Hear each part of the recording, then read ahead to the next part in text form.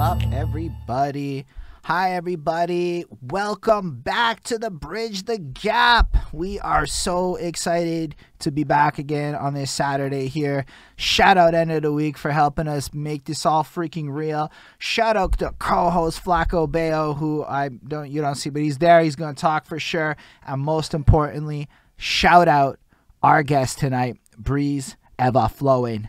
My name is Holden Stephan Roy, and basically what we do here at Bridge the Gap, I'll explain the concept, is we have people like you who are knowledgeable and know a lot of things because you've lived a lot of life and are able to share such knowledge nuggets with us, the peoples. And then you have me, who knows a lot less things and is sincerely curious. And effectively what we do is we walk through your life story and we learn a bunch of stuff. And then I'll learn something talking to the cats from New York City. Y'all do this thing in the middle of your sentences where you go, nah, I mean, right? And that's a real thing that a lot of people do. But here's the thing, yo. I don't know what y'all mean in most cases because I'm from Montreal, Quebec. And I never even been to New York City one time. So what we do is we walk through your story, and in a sense, we're kind of like explaining to the rest of the world. Like we got this lady from Norway who watches this stuff and all sorts of things. So as we go through your life, we get to also explain a lot of little hidden gems of hip hop and stuff, culturally speaking, from back in the day times to the today times that most of us just can't know because we're not actually there. So with that, it really is a pleasure to have you here with us. I heard some stuff from back in the day. I heard some stuff from you from today. You are a sincerely talented MC with a crazy, crazy catalog of interesting stuff out there. So with that, thank you for being here with us today. And if it's all right with you, I can ask you my token first question that I like to start this off with. Yeah, absolutely. All right, so it's a bit of a story, and it'll all make sense at the end. So my girlfriend is washing the dishes, and she's listening to that Black Eyed Peas song, the I Got a Feeling, ooh, and whatever. She's dancing around and she's washing the dishes, and this is kind of recent, right? And I'm like, yo, that's some like, she's doing chores.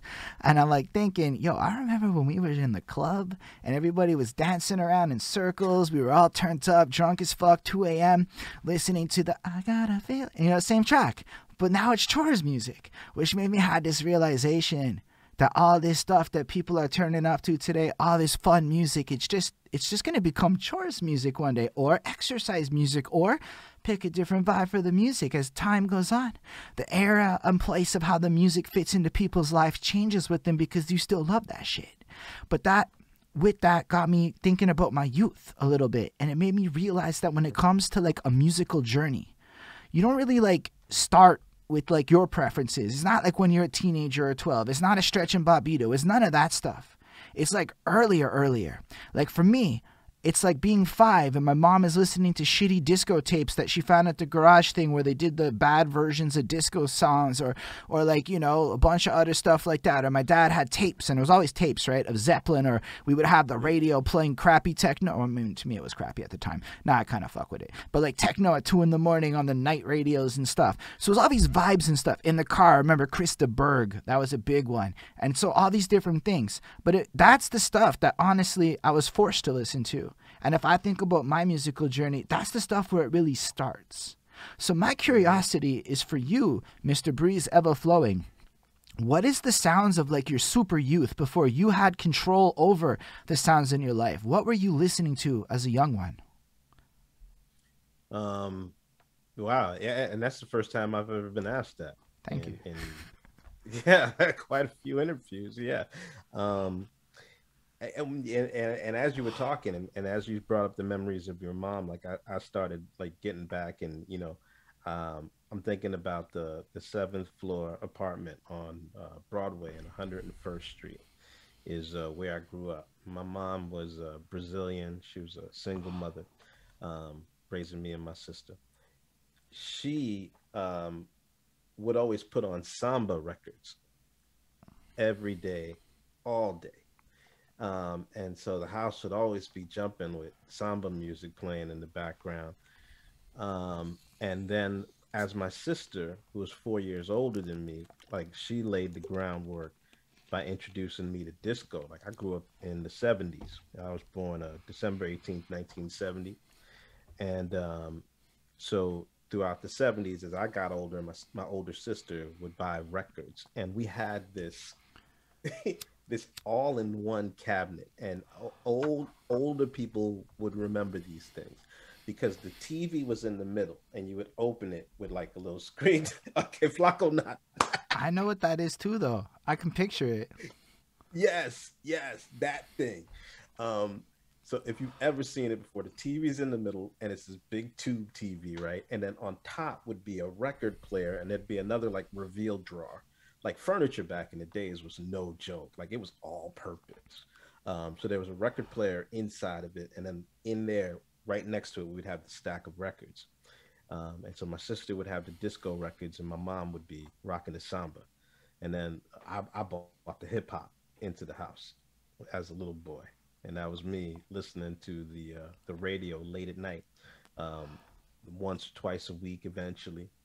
And I had a tape recorder, one of those big clunky tape recorders, and I would push it up against the speaker and have the volume like just loud enough for it to pick up the hip hop shows that were playing back in the days. And then I would rock out to those tapes starting at like the age of 9.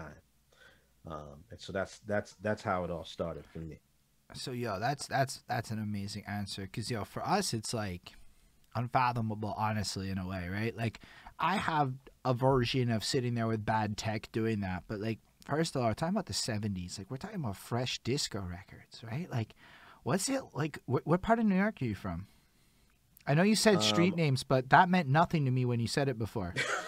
No worries. Yo, my bad. Yeah, and you're right. This is global. So Broadway and 101st is in Manhattan. And that was, Broadway is Broadway. Broadway runs from Washington Heights all the way down. Like the Broadway. The Broadway. And so I was up on the higher end of Broadway on 101st. And that was the Upper West Side of Manhattan. Boom! Yeah, Boom! This is a beautiful thing. This is a conversation that I have with my friends all the time. You live on the cusp, right? 100th Street to like 110 is it like I have this argument with my other New Yorker friends, right? And I feel like only uptown people or people who pay attention to the map really understand, which is like those 10 blocks, they still consider it sometimes Spanish Harlem or Harlem, depending on what side of the park you're on. And I'm just like, no, that's Upper West Side. If you look on the map, that's the name of the neighborhood. Harlem finishes at 110th Street. So everything under there is Upper West Side, which is like a pretty affluential neighborhood now, right? Yeah, it is. Oh, yeah, we got bought out a long time ago. Like back in the 80s, we got bought out of that neighborhood because we had moved from there to 102nd in Central Park. And even over there, it was still on the border because we was right up the block from Douglas Projects. And back in those days, like when, crack era, like you would hear machine gun fire down the block. Like that's how it was living on Central Park West. Wow. And so now that's unheard of. Like you can't go anywhere near the park. Now that's unheard of. Now that's like what I'm literally going to tell Holden, like, yo, when he because he's coming to New York and I'm going to tour guide him, right? And I'm just like, that's totally an area that I'd take him to. And he's hearing what you're saying now, and he's probably like, hey, don't take me to where the machine guns are clapping. No, for real. Like, I'm sitting there going, you're not going to, but gentrification did happen, right? Yeah, it's nothing like that. It's incredibly beautiful. It's a beautiful neighborhood now. I know, but like also, he said he was the year he was born, and I do have a decent understanding of a little bit of the history of the era and how certain things were a lot more different then than they are now. Plus, I wouldn't go fucking anywhere without somebody from the city holding my hand. I'm not going to be real with you. Like, that's just the kind of person I am. I want to go to a place like New York City and have people from New York City show me New York City. I don't want to go to New York City and Google. Yeah. That's me. Also, my girlfriend compliments your use of the reusable water bottle because that's really cool. Sometimes people use plastic water bottles, sometimes they use reusable ones, and that's really dope of you. Man, I'm just trying to stay conscious of it. I had a lot of time to just sit down and think, right? As we all have. So definitely try to be more conscious of the intake and just hydrate more. So I got to try to keep this near me as much as possible. That's really cool, though. I like that. That's health shit. No, it's important. I know I say it like that, but it's like real important stuff. Oh, helps for the earth too, yo. Like there's just little things that we can do, and something like that is definitely one of those things. Changing not using those soaps with the little beads in them. These are just little things that is just a simple adjustment that if it can help the environment even a little bit, it's a worthwhile thing to do, Facts. So I'm with you, Breez. Yeah, so let's go back to your youth though, because I mean, for you, it might not be interesting to sit there and think about what it's like to be 7 in these times. For me, it's super interesting to think about what it's like for you to be 7 in these times. Let's say, because are you in a place where there's all these parties and stuff happening all around you? I don't know anything about the Upper East Side in the 70s. You can, it's so cool. It's more the cultural thing, right? I was always around parties because my mom was part of the Brazilian scene in New York, and it was always all about the house parties. People would get together at different houses. We would host parties at our house. I remember when I got a little older, I would try to sneak some cachaça from my mom's cabinet, just so I can feel a little burn. So there was always a party, and I remember that there was the kids' room at the party, and so all the adults would be in the other room. We'd be in that kids' room, we just falling asleep in cabs on the way home. So, mom definitely had a good time, and it's crazy too. And I think about those days, all the secondhand smoke in the house. Nobody thought about any of that stuff. There was ashtrays on the buses. It was loose, and probably led to some of my bad habits later on. But that's all part of the story, right? No, but that's actually an important part of the story, right? You get exposed to something in an environment, it develops into a bad habit.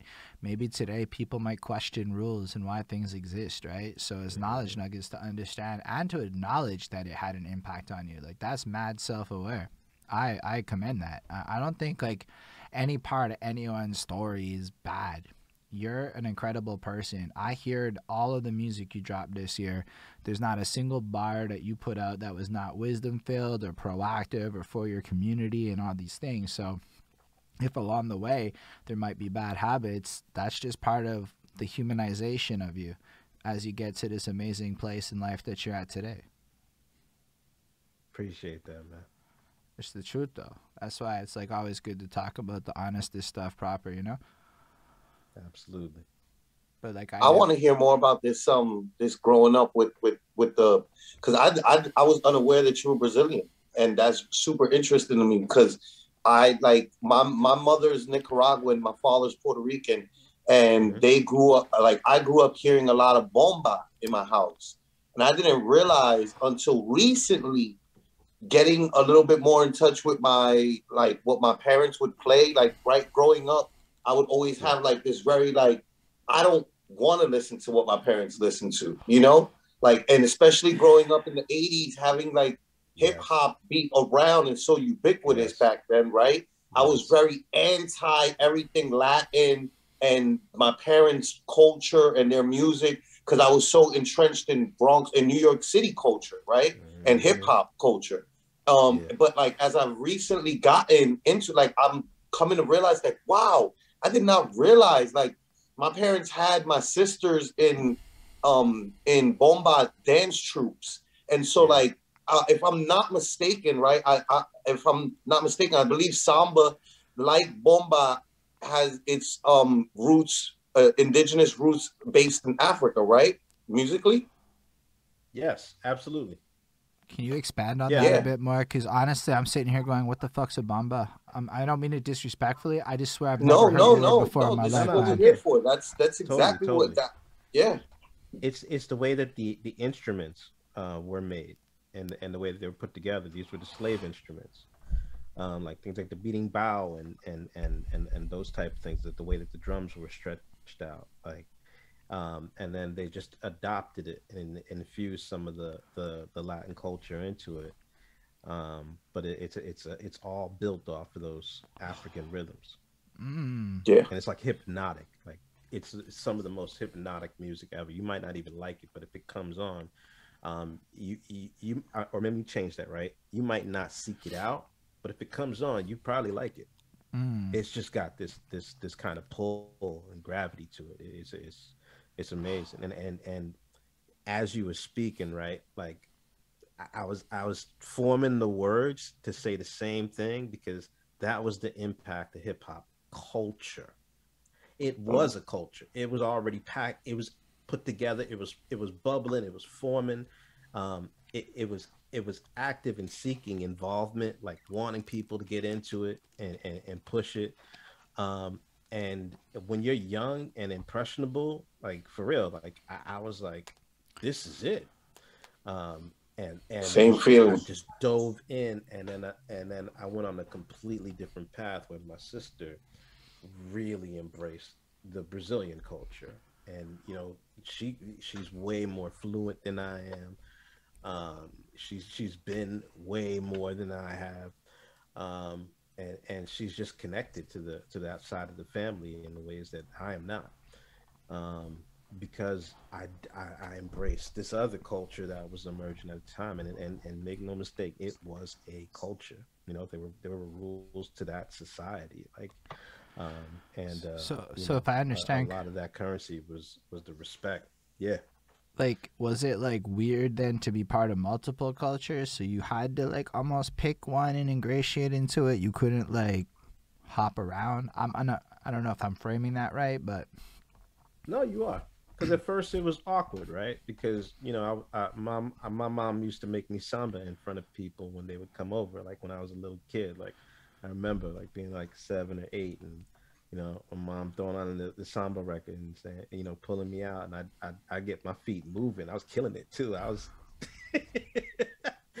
But then around 13, I'm that kid. It's 82, 83. Um, the hip hop is there in the undertone. It's everywhere we walk around. I'm seeing it in the street. I'm seeing the trains painted. Like it was amazing. It was magical to me, so you were and it's like, and it's calling me. I Yeah. just want to like make sure everybody understands what he's literally saying here. So like, let's say, when does hip hop to you start? Like, when does it start? Um, Um, for me, 79. For me, like as a 9-year-old, starting to expand a little bit more, and the other kids at school who are talking about things. Somebody's older brother put somebody on, and it took a while to get to us. I mean, for the older kids, I mean, they were probably, getting it back in 77, 78 as it was just starting to form up. So what's the first hip hop song that you can remember being like, yeah, that's that shit? Um, it was like the first, like one of the first big crossover collabo songs that kind of stuck in my head. Um, this would be like a pre-scenario kind of scenario. It was I think it was the Force MDs versus the Fat Boys on the Staten Island ferry. I think that was the song was actually that was the premise of it. So they were battling on the Staten Island ferry, Nice. That's crazy. and I you think know, that and, sounds and familiar. Like I don't know why. Some like I feel like I've literally seen that as the track name somewhere before. I'm gonna have to search it out. And if somebody's doing it, googling now, maybe it's a different set of artists, but it's a battle on the Staten Island ferry. Foursome D's was involved in it. I know it's Foursome D's. I think it's the Fat Boys, but it's that kind of song, right? Where you're just like, what? That even happened? Like, yes, that was happening, and that's when you started seeing these different groups that were finding success individually, like doing these like crossovers and collabs, and that's where the connections are starting to happen. And it became really interesting. And then right after that came the crews, and then the first crew that really had an impact on me was the Juice Crew. I was like, Molly Mall's In Control was like my high school jam. I remember I had invested in a double cassette Walkman that I bought from one of those Japanese import shops that used to be on 72nd Street, and I spent my whole after school money on that one. But it was worth it until it got jacked from me in some class, or somebody got it out of my drawer. Yeah, I But I would understand dub exactly Molly what Mall that in feels like. Control for other people. Yeah.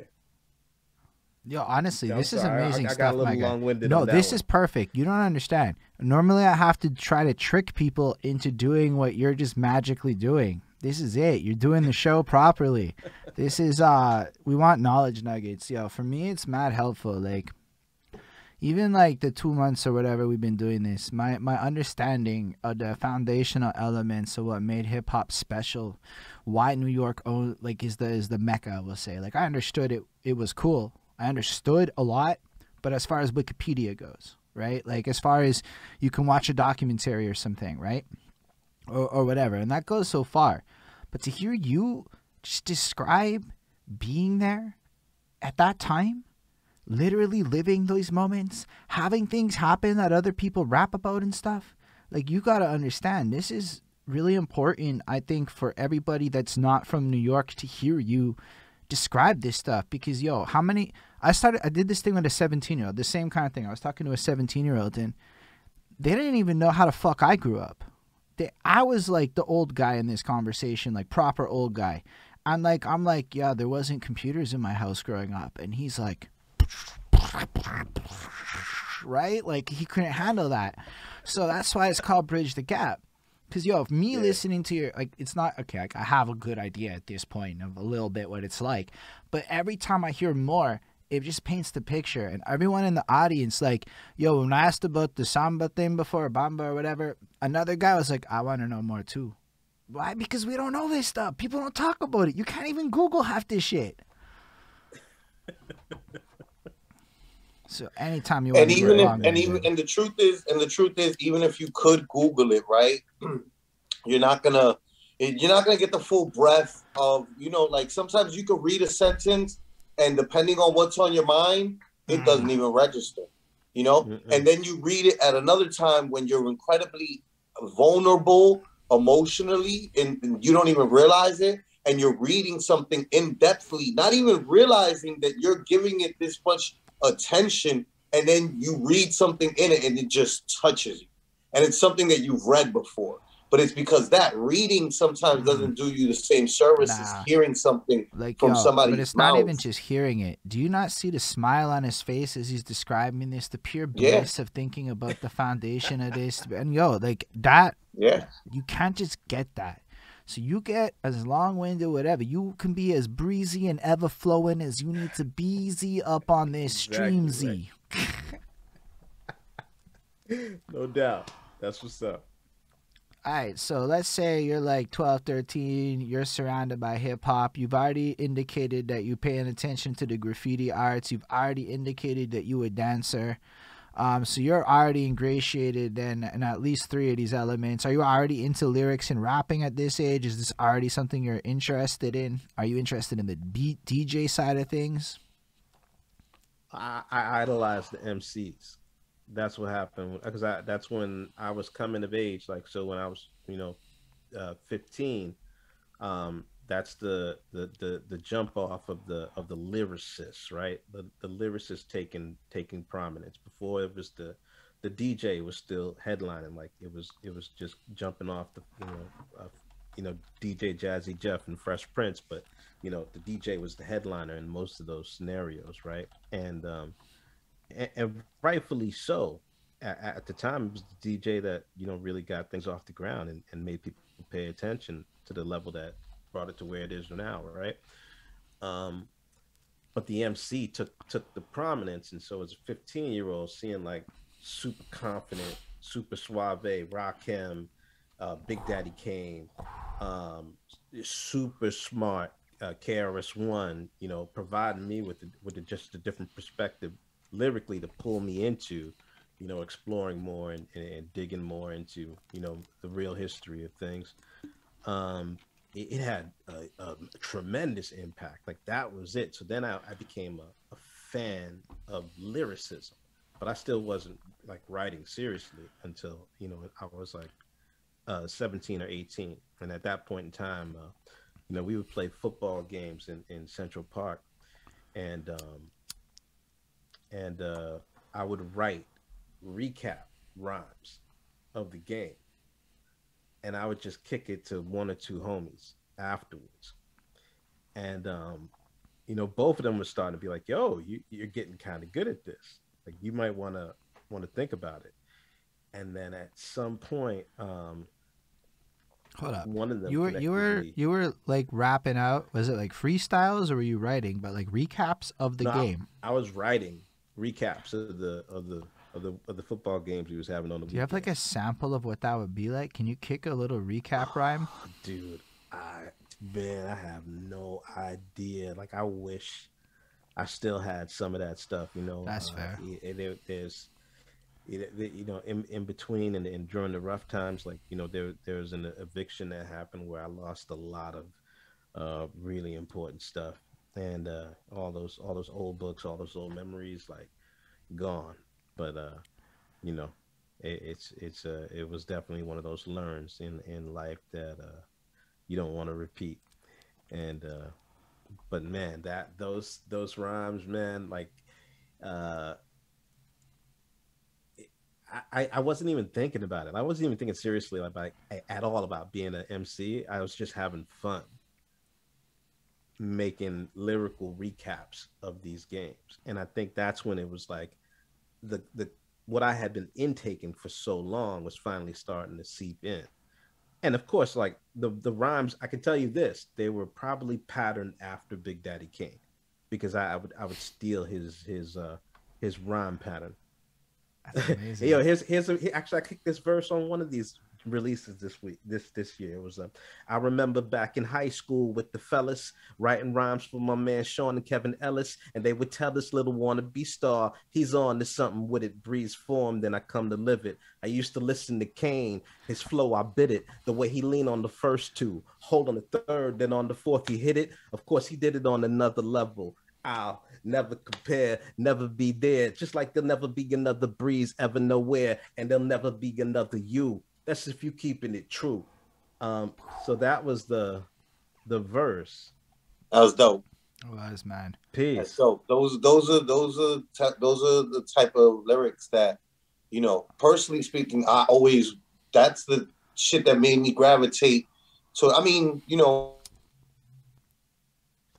MCs we're always all preaching, you know, self, be yourself type thing. Yeah. But you're putting it into words that I don't think I've ever heard put in that way, you know? Yeah, that was really dope, Peace. my guy. That was amazing. You somehow compared yourself to a legend while not doing it in a way that will piss anyone else, while also making your listener be part of the legendary status. That is actually kind of legendary. Big Zoo says you're a great illustrator and you also love comics. Did that also start when you're young? Thank you, Big Zoo. You're always very helpful. It did. It did.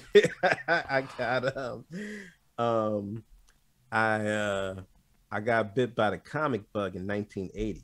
Woo! I went to PS9 on 84th Street and Columbus Avenue. That's still Upper West Side, but that's like more the swanky part.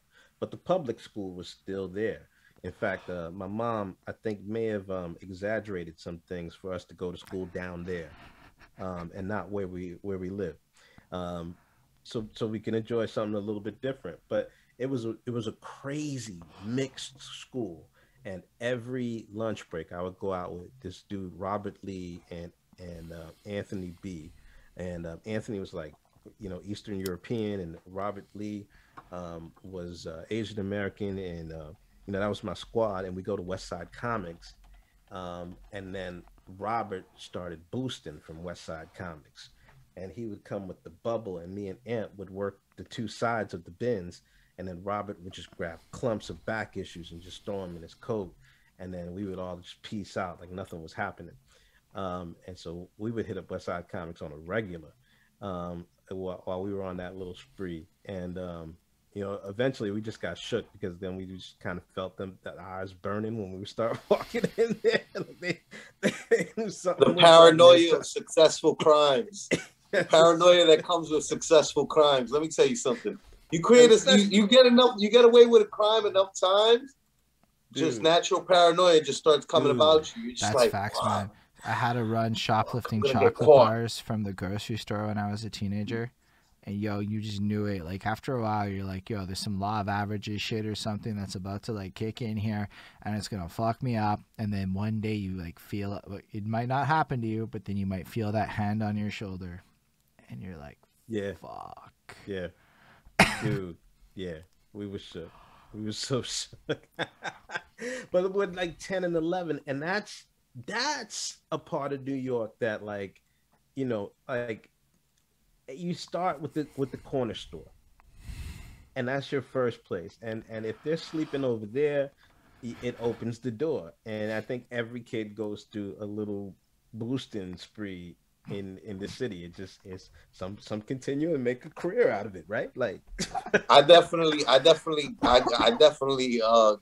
went through a boosting stage. I was boosting toy cars at the McCrory's in the Bronx on Allerton Avenue, and I got caught. And the dude that caught me, there was another kid from my school there, and my father was the superintendent of the building, and it was a senior citizen building, right? And so everybody at my school thought that I was a rich kid on the low, and then my dad owned the building. Right, so there was a kid in the fucking place when I got caught robbing that snitched on me and told them where I lived, and dude took me to my door and like brought me to my mom, and the snitch kid pointed me all the way out. Trash. But all New York City kids go through a boosting phase. Yeah, I'm gonna say that. I'm gonna say that might also be a Montreal thing, because I know a lot of us out there chatted out a little bit. We got a million people here. Like you got a lot of corner stores where you can get away with a thing, and then you get to the grocery store and you realize a hoodie with the pocket out, right? You just walk in with your hands pushed out like that, right? And you realize, I can put a couple little things in there.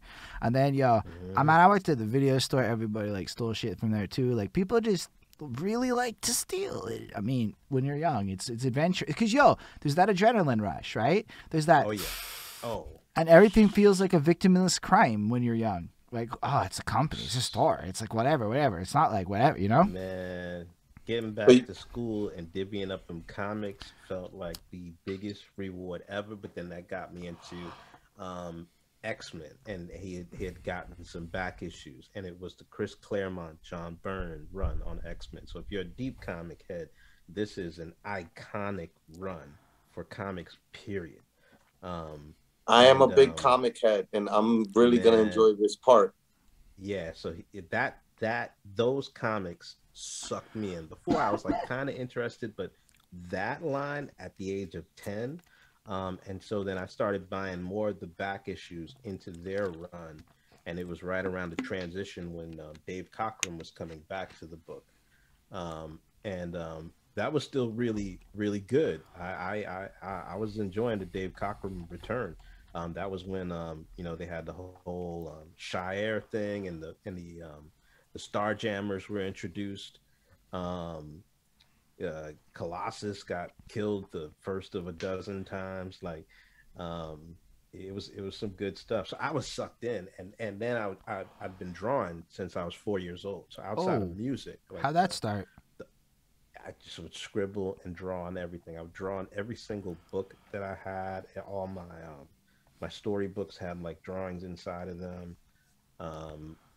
Anything that I could draw on, literally, I would draw on. That's just how it was coming out of me.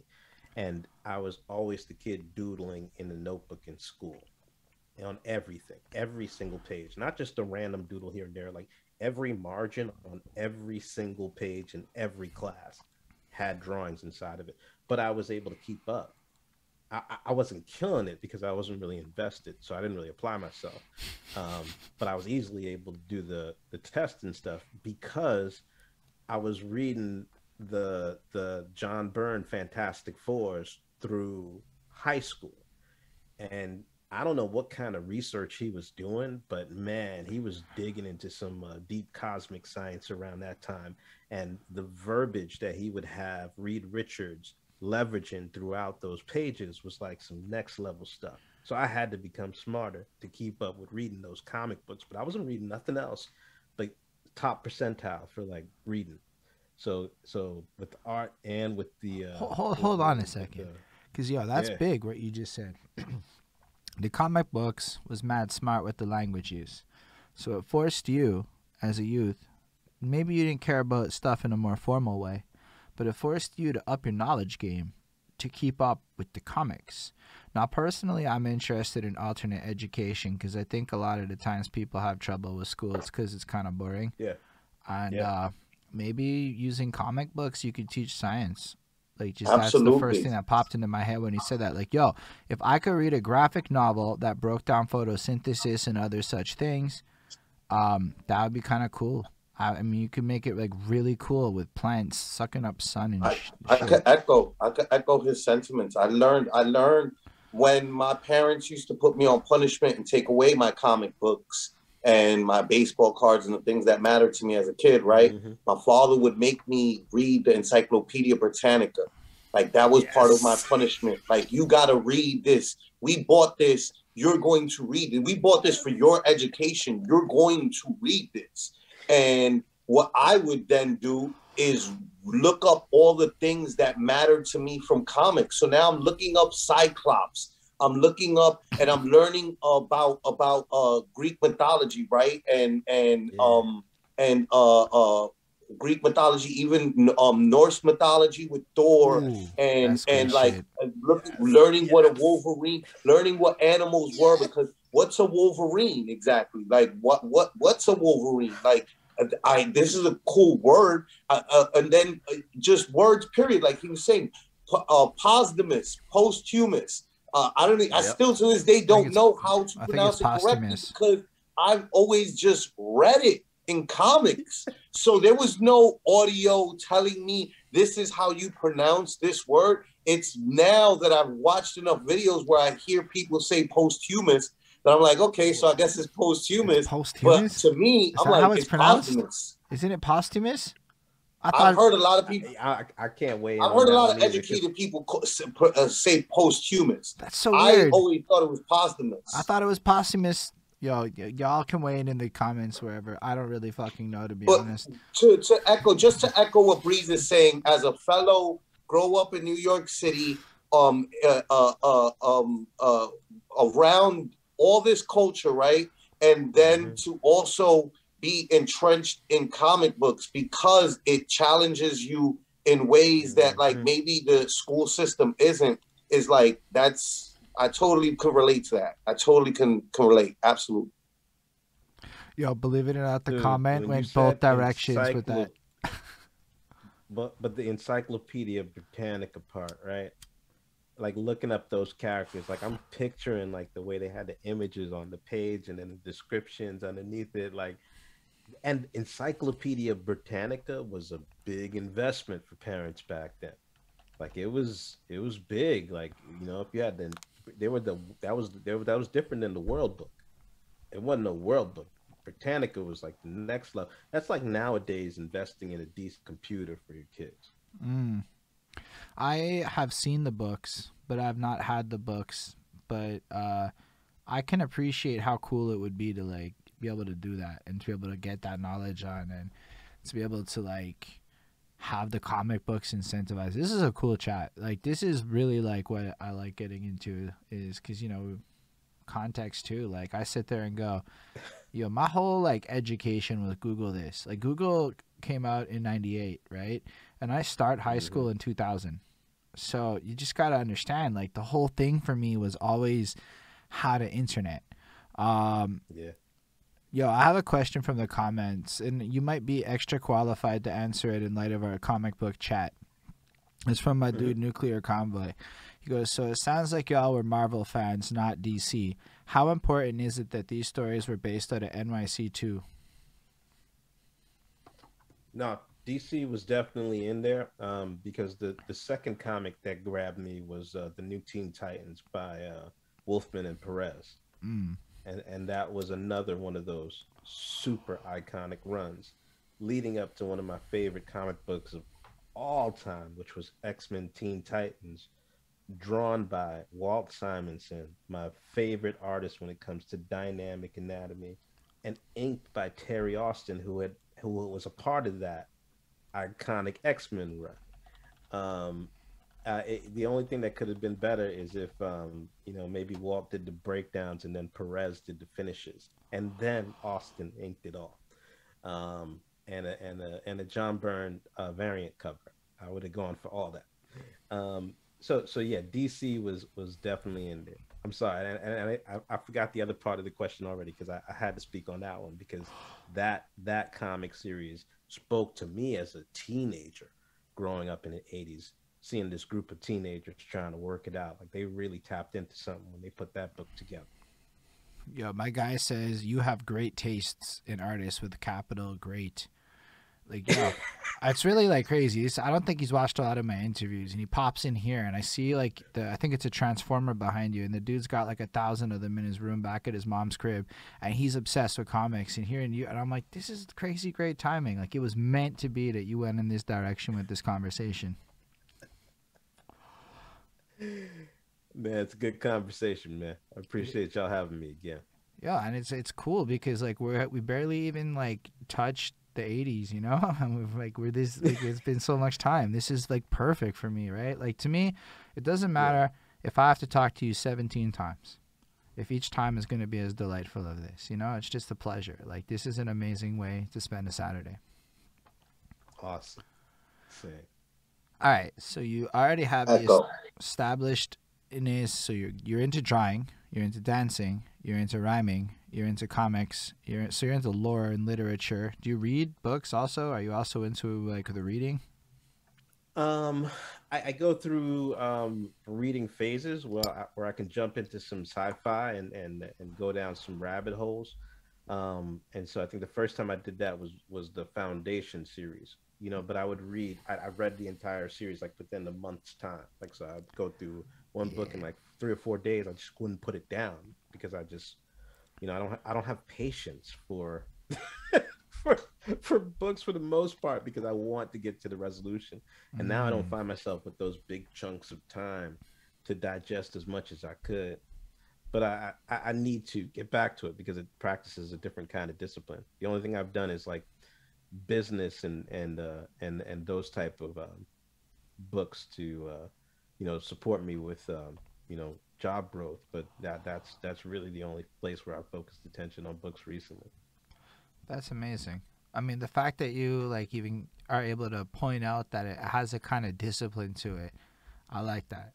I like because I read a lot of books in the last few years, and the discipline is literally the best way to describe how you read books in volume. Mm-hmm. You have to dedicate time to it, and you have to give up Netflix.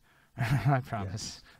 Okay, absolutely. She gets an hour or whatever, fair, because sometimes it's a wise move to make sure she's happy, like all the time. Mm-hmm. But like, it takes a lot of like sacrifice to actually pull that off. So I respect what you're saying a lot because it's very like aware and real with it.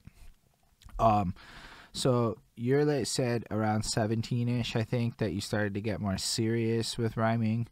And I wonder why you started to get more serious with rhyme. Oh, you're right, because you did the recap thing happened. People said you were cool with it. And then what happens? And then my homie plugged me into Cassius Clay Mack up in the Bronx. And he was a producer. And he was like, I think you need to meet one of my boys here. And it was after I had been doing like some open mics during freshman year of college, and getting served in MC battles in college parties, because that would happen. Like you go to the college parties, and then every now and then Like they throw on some beats and the heads would just battle like right there in the spot. And like it was battles were everywhere. It wasn't a stage thing. It wasn't organized. Like you were always prepared to be called out or to call somebody else out. And I was brash and I just started rhyming. Of course, I thought I was the best. And I would go into other people's schools and call them out. And you don't do that because it's their school for one, right? And they could be the worst rapper ever, but they're going to get love because it's in their school. So you got to find a way to dismantle them. And if you can't do that, you are not winning on their ground. But of course, I thought I could do that. And so after getting served a lot there, but learning and then coming back and then holding service, right? That's where you start getting the respect. And that's when my man was like, I got to connect you to my boy Cassius Clay Mack. He's got a little in-home studio. And that's when I started working with a beat maker from the Bronx. Cassius Clay Mack actually went on to then produce a track on Biggie's second album. And I think it's Niggas Bleed or Niggas, one or the other. But he produced that track on that album. Eventually, that's what he went on to do. But he was like a hungry young beat maker. He had a little 4-track recorder in his basement, little Shure mic connected to it, and he was just looking for an MC to work with. But he was really into music theory. Right. And he picked up on the formula, and he's a true Bronx native, and being the birthplace, like he was keyed in, so he was like, here's how you lock it in. And he had me writing the 8-bar intros, 16 bars, 8-bar hooks, 16 bars, 8-bar hooks, maybe 4-bar bridge, 16-bar, bring it out. He gave me such strict guidelines for the way that I was putting songs together back then, that it really helped me, develop as an artist. Plus, we were trying to get the best quality we could out of this 4-track. I saw a Facebook post recently that said there were no bridges in hip hop. Are there bridges in hip hop? Yeah, there is. Who said that? I don't remember. I sincerely don't remember. What, like bridges? Like like a musical bridge. Like, so I saw somebody say that in I don't remember who said it. I'm not gonna lie. I saw it on Facebook. And I was like, hold up, Breez is talking about like back in the day times and specifically used the term bridge. And I'm like, I know what a bridge is. And I believe there were bridges, but I stayed out of that because I'm trying not to argue on Facebook and waste time, right? Like, it's not worth it. Yeah. But I saw that and it popped out at me. And I'm a little bit going, wait, there are bridges, right? He just said that. Yeah. Okay, so absolutely. I just wanted to dead that because I think Breez Evahflowin knows a lot more about original hip-hop than a lot of us do. Yes, no, absolutely. There are absolutely bridges in hip hop. That's not a legit. I use them. I am not I'm not the guy that invented using bridges in hip hop. Right. Like, it's been there since always, pretty much. I'd imagine. Like, and it comes in a lot of different forms, right? Like the scratch break right before that last verse is essentially the bridge. It takes you over there, right? So you're formatting it that way, and then it opens up that 4 or that 8. Normally a 4 if you want a quick transition for something different, but you just want to change it up, even if it's just like stretch out the beat and extend it a little bit and hit that and then like drop it again. There's all sorts of little right places to put those things that are universally formatted to be appealing when people listen to them, because the way that people conditioned to listen to music from the Motown era coming out of that. And so essentially the best hip hop was basically formatted around that same kind of formula. And a lot of those old Juice Crew jams were formatted in a similar fashion. Yo, hold up. This is actually big. Do you guys hear what he's saying? Because we're talking about like original hip hop. It's effectively, and we're saying the stuff that did well, we'll call it, stuff that maybe people love today. Effectively took successful popular music of another genre, formatted and structured it in a way that would be appealing to listeners, and use that magic to create appealing sounds, ignoring perhaps a little bit personal ego and how they feel like things should be, in order to make sure that there's more accessibility within their music. And that's an idea that stems from the 80s and stuff. Yeah, it's the tail end, right? It's when the tighten up started happening. It's when you started seeing a little more crossover success, and the songs that were achieving that were the ones that were fitting the format. Now some of the best songs, like you think about My Melody, and when that dropped, and like at those weren't 16s. Like Rob was just going until he was done, until he felt done, until it felt like it was done. And that's the essence that we picked up on, and we were like, that's that dude right there, right? As a 15-year-old on the bus going out to one of them summer camp trips or something like that. There was nothing like that. But then the crossover success came in the formatting. And then when they started doing the format, that's when the videos started. They started investing in the videos. So most of the early videos that you see for a lot of these rappers, you'll hear the formatting in those videos. But they didn't make the video for My Melody when that came out. It was just rocking on the radio, and they was moving that vinyl.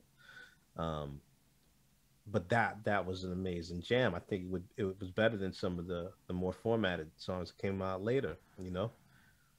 No, but like I agree with you, and so here's what happens. Sometimes we have these conversations in our 2020 something perspectives, right? Where what's good, what's bad, what's proper, because we see people make choices that are effectively pop marketing moves, and perhaps they work better, but it's not as maybe appealing as, say, the sonic soundscape of a great Brave Underground track like a Rakim would have been, right? Like that shit's fucking fire.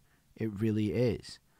But like I'm sure there were a lot of people that also tried to do what Rakim did in some way that nobody's heard of to this day. And Rakim happened to be like the one that did it, right?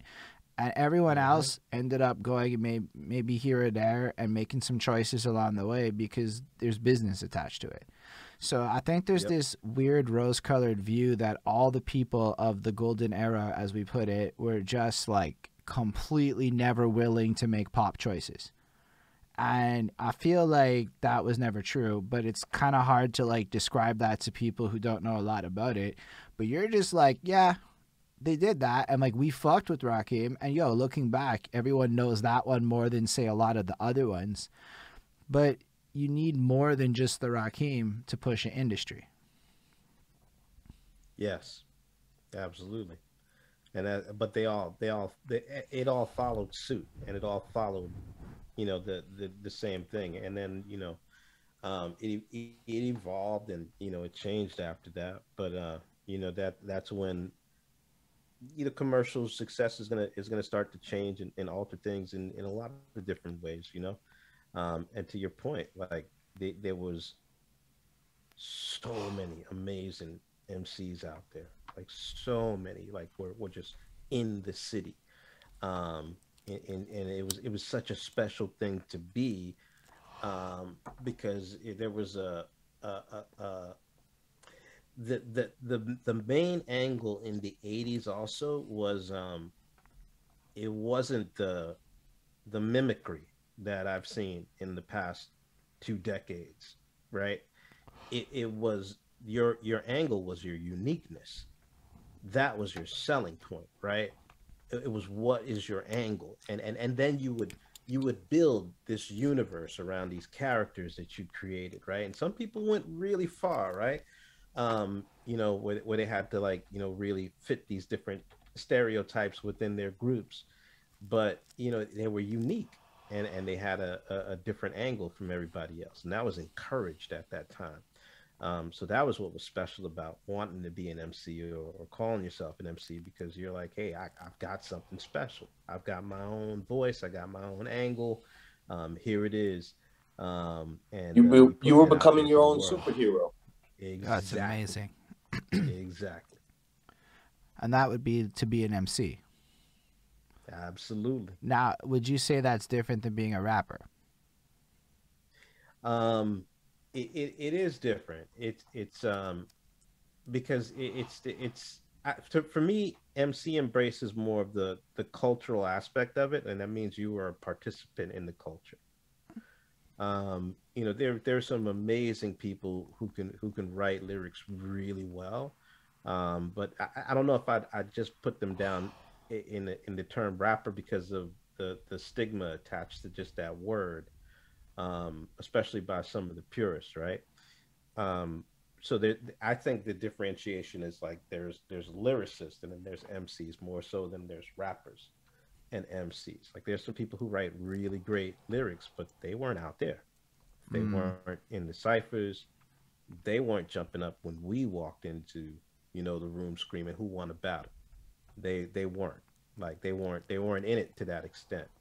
They weren't at different open mics. They weren't you know, in different boroughs, like rocking in different in the cut spots, like rocking Wills up on 125th, where he would make his mixtapes with MCs who would come through. Like they never touched that, right? But they were around just writing lyrics. Um, so, but that was where the culture was growing, and that's where cultural exchange was happening. And so that to me is the differentiator, and as it expanded and evolved past and after that, right? Like you know, culture is where you make it, where you connect, and where you spread that with others, and you can make that culture or you can join that culture, but odds are it probably already exists in most major cities.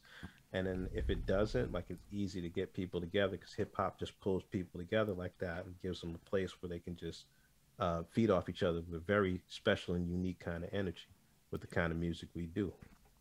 Yo, I love what you're saying because it's all true to me, at least. Like I agree with everything.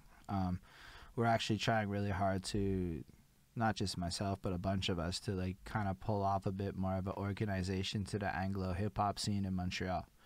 And honestly, it just is like that. It's this beautiful thing where people come through and everybody's got this unique talent, and there's so much great music, you know, too. And everybody has these voices and ideas that they get to share in so many different walks of life. And yeah, some of it might be more hip hop, some of it might just be more rappers, but just to watch this blending of stuff happen, I think is pretty cool. But I think your just insight is so cool. Like I know your life is also cool, but like your insight is you, man. I just watch you talk about stuff on YouTube. I'm not even gonna lie. I would just totally watch that. Nah, it's cool, man. Like it's like you hear it in your lyrics, but like hearing you just expand on stuff, man, it's nice. Um, so basically, you link up with the producer, dude. We learn about the Yeah, structuring of songs and how what happens at that yeah. point. Do you start like putting out music into the world? What year is this also, so that we Um, can frame it? Man, you know, my mom's did her thing, right? But growing up in a single parent household, and then, you know, with the old school mom, you know, there wasn't a lot of talk, you know, about anything too deep or anything. You know, the past was always like this mystery to me. Like she wasn't bringing up nothing. She wasn't talking about nothing. It wasn't that kind of an open conversation relationship with moms, right?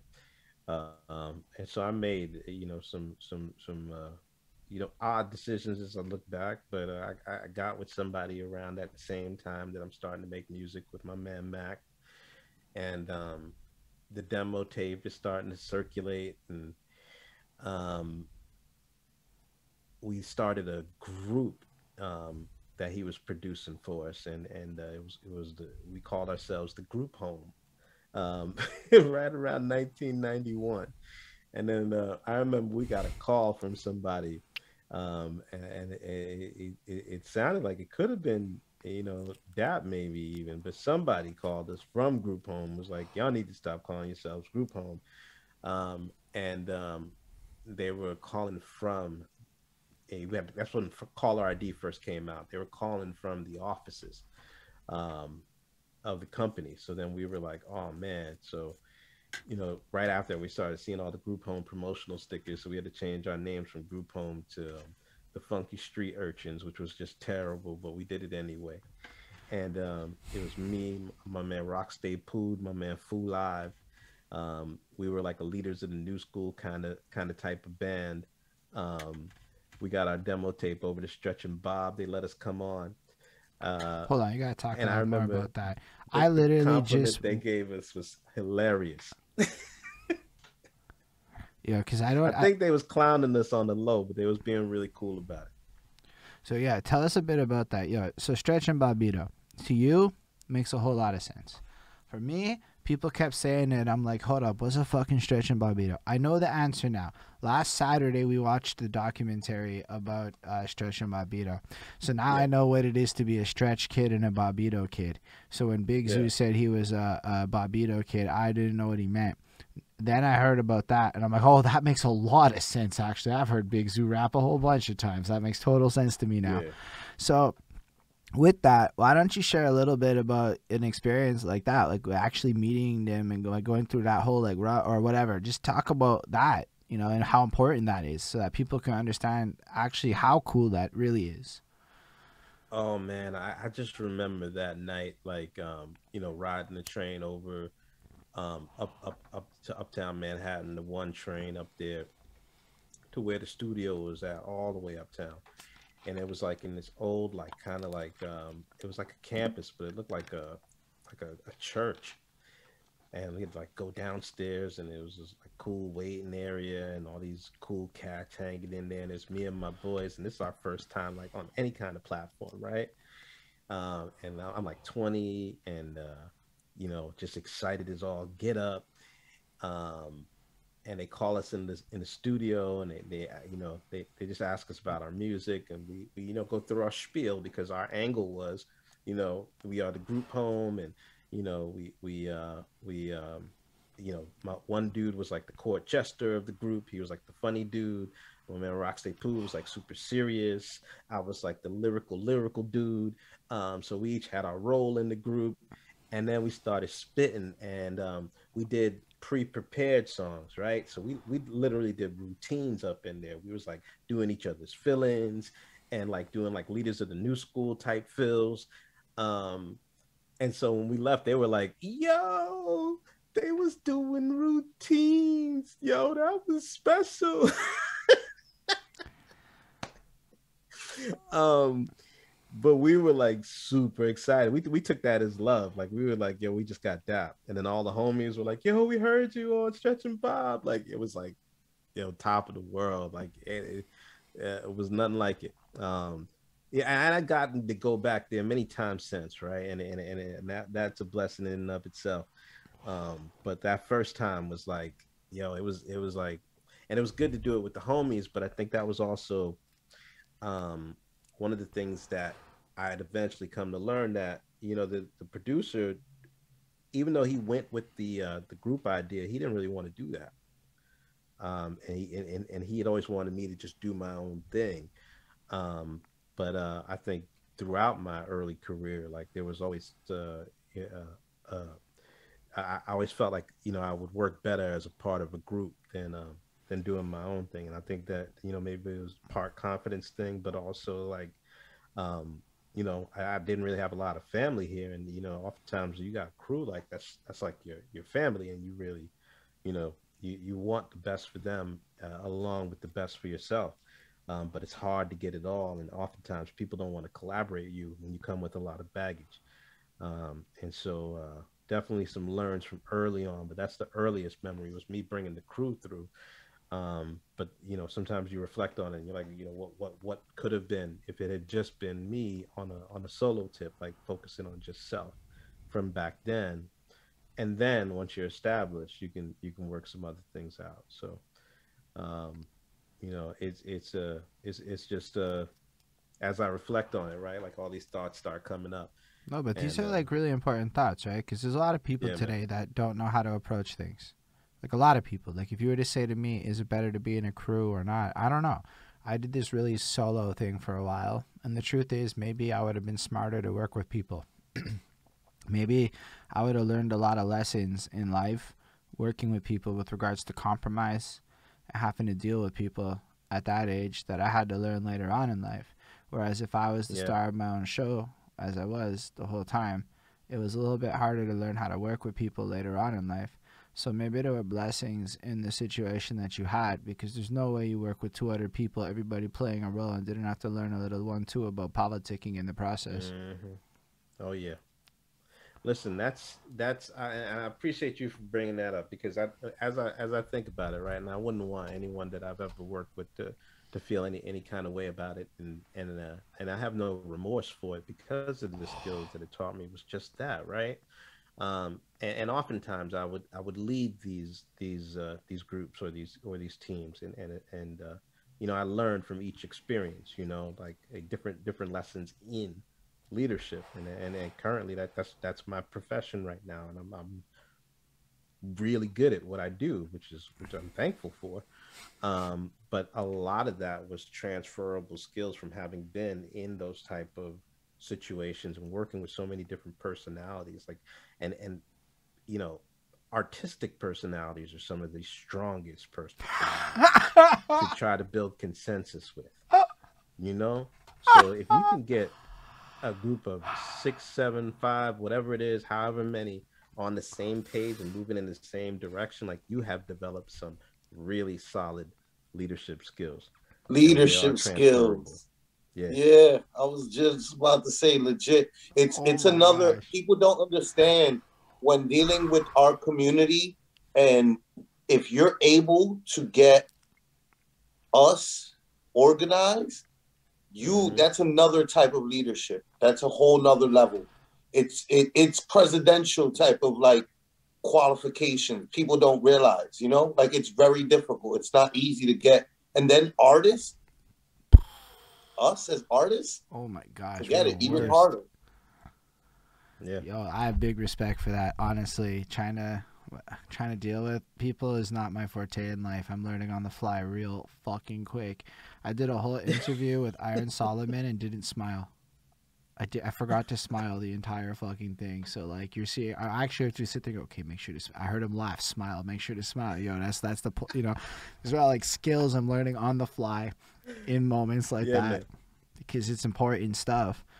And so it's cool to be able to even just sharing that with us, right? So you're reflecting back on life, right? And everyone does that, right? That's a huge thing. Yeah, man. And then the fact is, there are multiple ways to perceive a moment. And sometimes what happens with us when we reflect is we get fixated on a perception and we don't hmm always see the other perceptions. So I don't know about your world and the universe, etc., but just being able to look at your life and have multiple perceptions kick in is just a blessing to everyone, because it can remind us all that regardless of how we see things, it's just a perception of the reality. Yeah, man. All right, so you basically went to Stretch and Bobito with your peeps, and are you also performing in a more formal way, or is it still battling in the streets? Are you all making albums?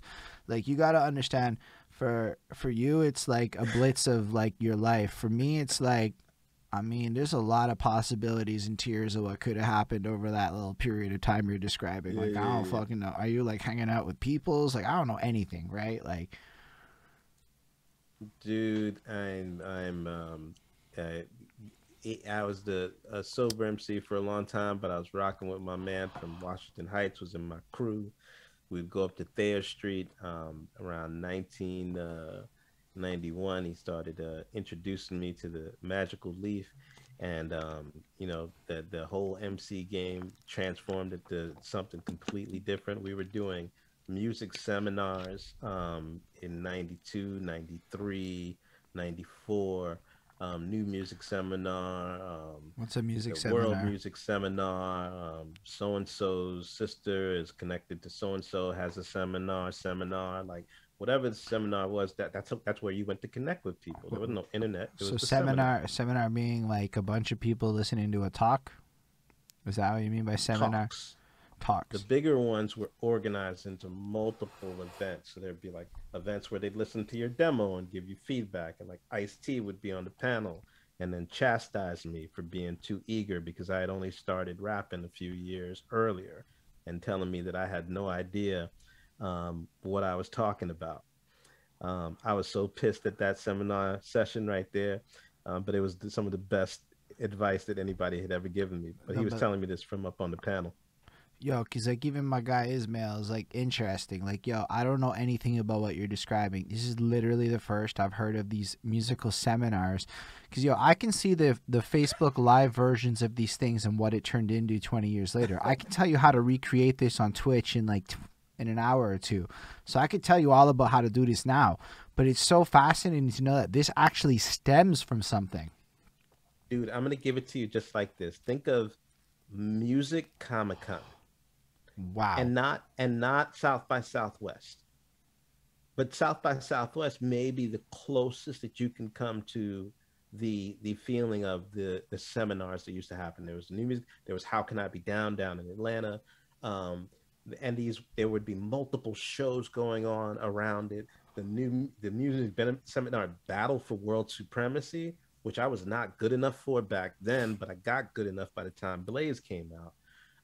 But that was the battle to be in. Like just seeing like Grim Reaper or Judgmental from Chicago jump up in there and just tear people up. Supernatural in the Battle for World Supremacy. Like, so these were all battles? X-Men, Rock Raider, Battle for World Supremacy. Like, so hold up. This is all battles? Part of the seminar. So the seminar was like a conference, and then the first like big level battles. So we got to break this down because again, at least I never heard about this, so I want to make sure I don't sound like this for the next guy. So you got the seminar, and we'll call this like a conference, like where a company rents a hotel and shit. We'll just like for whatever, and then throughout the day, there's a schedule of events and shit that's going on, and within that schedule of events, you have talks, maybe listening sessions, where like people of the industry are congregating and linking up with people like yourself on the come up. So in a sense, it's like fucking the YouTube conference, VidCon. It's literally like VidCon, the YouTube conference. Okay. And within that realms is this battle rap culture that's kind of brewing as these different events are happening. Because, if we think about battle rap, right? We haven't gone this far back yet on this show one time yet. The earliest anyone's ever really talked about is like 2000, right? So you're like dropping some shit that's going all the way back is what it sounds like to me, unless I'm misinterpreting the situation. No, 93, 94. Wow. That's crazy knowledge nuggets right there. Okay, so you're at the musical seminars and you're competing in this battle rap circuit that is kind of coming to life. I couldn't even get on the card back then. I ain't had no clout yet. I love your humility, my guy. My comeuppance didn't happen till around 95, 96 is when I finally started making a little bit of a dent. But before that, I was like, please listen to my demo. And like, yo, you would package your demo tape. Like when we were group home, we made little houses. We would cover over the McDonald's Happy Meals, and we made it look like a house, and we would put like a piece of chocolate in there, put our demo tape, photos, stickers. Like you made it a big deal because you wanted that A&R to listen, because most of them tapes ended up in a big pile, and if they wasn't presented right, nobody was listening to it. Man, yo, you know how cool that is that you're sharing this, right? Yo, because I think like people have this glamorized view of the past where people didn't have to do shit like that. Like somehow that wasn't part of the game back in the day. You know, and I swear this because I talk to people in the role that I'm in a lot, and I observe a lot of things. So I'm not trying to name names or be a negative Nilly or anything. But there is 100% this idea that people weren't doing things like that is fucking floating out around there. So it's actually really like, for me, like hearing you say this shit right now, oh my gosh, in the meta conversations of my life, I've like, you don't know how grateful I am that you're sharing this with me. I'm kind of happy you letting me let this out, man. At least this is being, added to the annals, right? Someday somebody's going to come back and pin it all together, and hopefully this could fill in some of that. This should be written on the walls with some zoo. I love this. This is a great chat, honestly, Breez. I'm really enjoying this. You're you can feel like your leadership, educational tones of this. It's like you understand the vibe of what we're going for, and you just running with it, and that's perfect. That's what we love here. Hey man, this is like I said, it's an awesome platform to have. Thank you again, man. Thank you again. Honestly, it's more our pleasure. I must say that for real. Like it's just a gift, yo. Like I did album reviews for like 4 years. I mean, I still kind of do them, but like I've been loafing because this is way more fun. And people would like tell me to Google things a lot, as I'm like talking about New York albums, as I'm talking about this and that, and like I tried. I stopped trying. I went through a phase where I tried to Google bars and I tried to do it a lot. And then I had to stop because, yo, unless there's some back-ass fucking forum that happens to have a debate on that shit somewhere contextualized in some hidden fucking shit that doesn't exist anywhere, 9 times out of 10, it's a waste of time. And then you end up with Urban Dictionary. So if it's on Urban Dictionary, okay. If it's not, like, it's a waste of time. So having a guy like you explain things and having all the people, especially like, yo, shout out Flacco Bayo, man, because without him, obviously, we wouldn't be here having this conversation. And all of his insight. It makes me better at what I do, and it helps me understand both the music and all the choices people make in the music better. And that's something that's really hard to find, is the history of why people make choices. Yeah.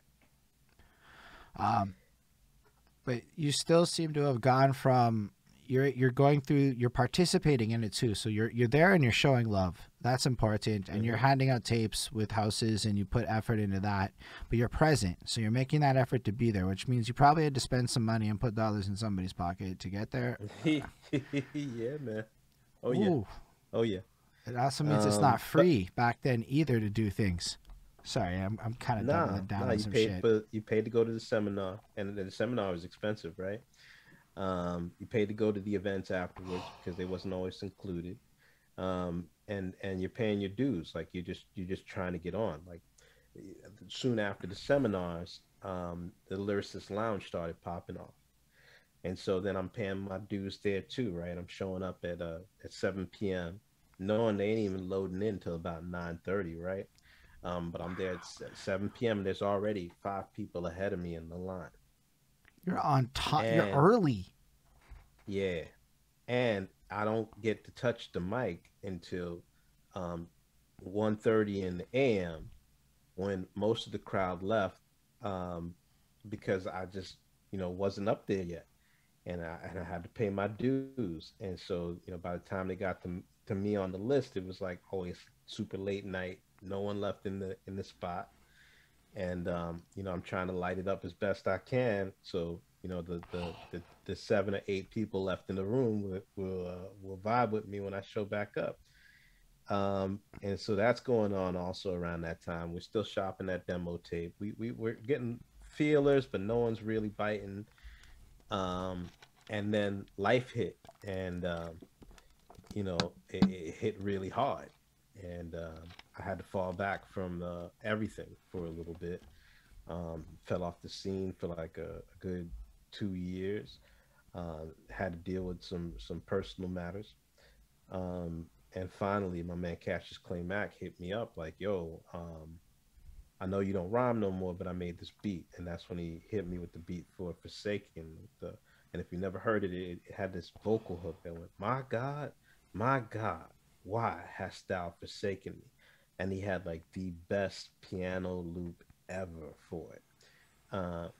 And I just kind of like wrote like a couple of different stories to this beat, and the 2 perfect like 24 bar verses, and they just fit really good on it. And I sent it, I'm thinking I'm sending it to him.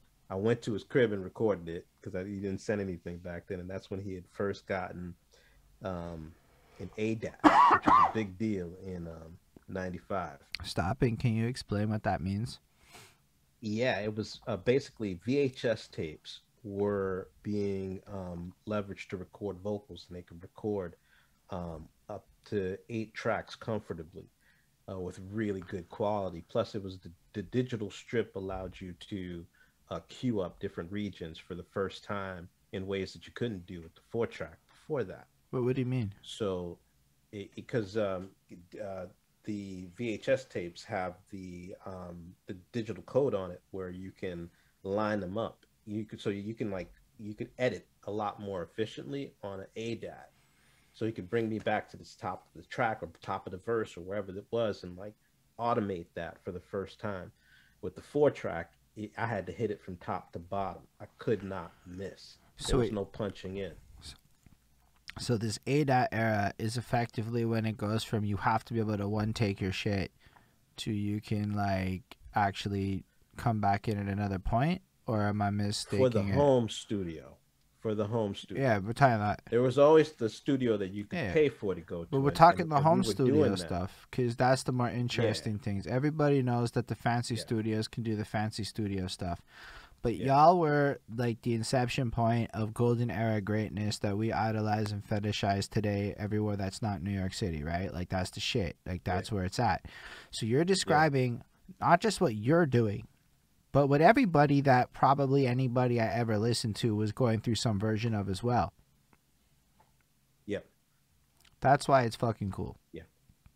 And each home lab had a really different sound. Like Cassius Clay Mack was like a master with nothing from before that. Our 4-track joints would knock. So when he got the ADAT, that was it. We stopped paying for the studio that we would go to after recording the 4-track stuff, and we just started doing everything in his crib.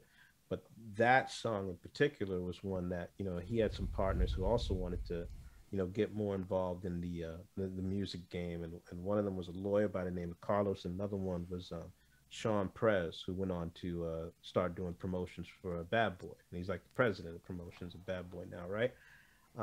So Sean and Mac used to always work together to throw parties. There was Sound Plus Rhythm Productions, and I would help Mac carry crates into the parties, and we'd throw parties at Demararas and, you know, different spots in the cities. We did a lot of $5 hollers.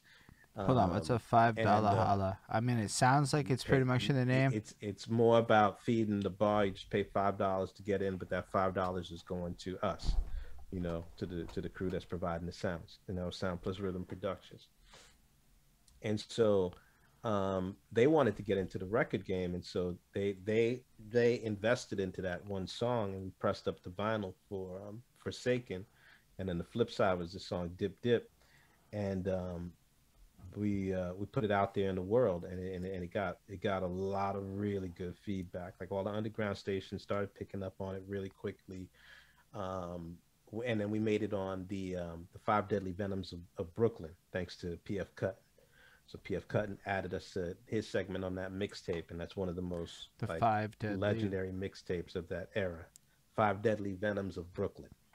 PF Cutton was a big DJ in New York City scene, the New York City hip hop scene, period, which was pretty much the hip hop scene of the nation. You know, like the DJs that were big in New York City were kind of like big everywhere at the time, essentially, because they were the ones providing the mixtapes everybody was getting, and PF Cutton was definitely one of them. Yeah. And this he also work with Smooth the Hustler and Trigger the Gambler. Yeah, I believe he did. But I don't even know who those people are. But Five Deadly Venoms was the cassette right there. Okay, so basically you got on that thing, and that was it. Opened up a lot of venues for shows. Started getting my name out there. Made it a little easier to get a little further up on the open mic list now. And then we followed it up with the Dip Dip remix and this other song called I Heard It, and we did that one with Nervous Records, and that was our first time working with the label. So the same crew took me over to Nervous Records. We worked on that. We did some video work for it, it was cool because that one then got picked up on Hot 97, and Red Alert was the first person to start playing that Dip Dip remix, and he would play it on his 5 o'clock free ride that he would do, and that was in 97. And so then the buzz started growing more from getting some more burn from that kind of exposure on that level with that song. But we were trying to figure out what the next song was going to be, and I was writing a lot of stuff that was it wasn't progressing in the direction that we'd all like to have seen as a group. And then I saw Sound Plus Rhythm investing in someone else, right? And of course, I started feeling a little jealous that they were investing their time in this other artist on the label, although this dude was dope. Because it was me, it was this other guy, Thief in the Night. Thief in the Night was awesome. And then there was this I forget the third guy's name, but he was a sick lyricist. I think his name was Mr. Cruz or Felix Cruz. It might have been Felix Cruz, yeah. But he was up in the Bronx and he was nasty. So they were just trying to diversify, their investments. They didn't say they weren't working with me. I still had access to the studio. They were still feeding me with beats. I was writing, but I got my ego got in the way, and it made me tell them that I was seeking different representation. So then I ended up sitting across the table from what's Eminem's lawyer's name again? Paul Rosenberg. Paul Rosenberg. I have a meeting with Paul Rosenberg. At the time, he was representing Eminem and Thurston Howell. And he was like, Breeze, I know who you are. What are you looking for? And we started talking. I played him some jams, and he was like, all right, all right. And he was talking about, how he was giving me the precursor and let me hear like some more of Eminem's jams, like off the demo tape when Eminem just had the 6 songs on the demo. And he was telling me how M's about to blow and all this other stuff to set up a follow-up meeting with him. I go back to the other dudes and they're like, let's try to work something out. And so I never followed up with Paul Rosenberg. Probably the biggest of many big mistakes that I probably made along the way. But that one right there. I mean, I totally can appreciate what you're saying right now. I mean, it's like saying, okay, like I knew what Bitcoin was in 2010. That's a real fact in my life. I knew what Bitcoin was in 2010 when a dollar would get you more than one Bitcoin. Okay, a dollar would get you more than. And imagine if I just put like $100 into those Bitcoins. Yeah. And then everyone has that moment. That's what it feels like listening to you. You tell me that you were listening to Eminem's pre-released material, and Paul Rosenberg's like, my God, fucks with you, and you're like, nah. Now he didn't say that. I can't say that. All right. He wasn't like he wanted to follow up, right? So I appreciated the opportunity to follow up, right? But that's where, depending on how you show up, it depends on how you blow up sometimes, right? But I didn't even follow up. And that's a fuck up because these people will not open up the door for you again. Right. Especially once the train starts moving. That's it. You're done. That's a huge knowledge nugget. More than one person in that area because oftentimes it was that ego piece.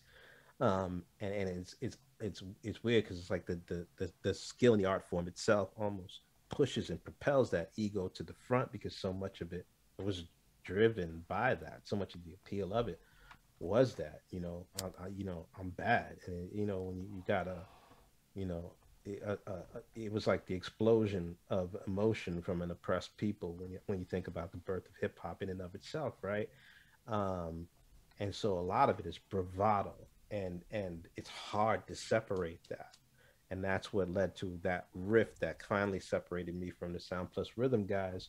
Right before they 2 years later, they're doing songs on Biggie's album, right? Had my ego not gotten in the way, I could have sat in the cut and been positioned for a lot better. Because by the time I got to reaching out to Sean Prez again, he was like, straight up, Breeze, I'm so far from that listening to demo tape shit right now.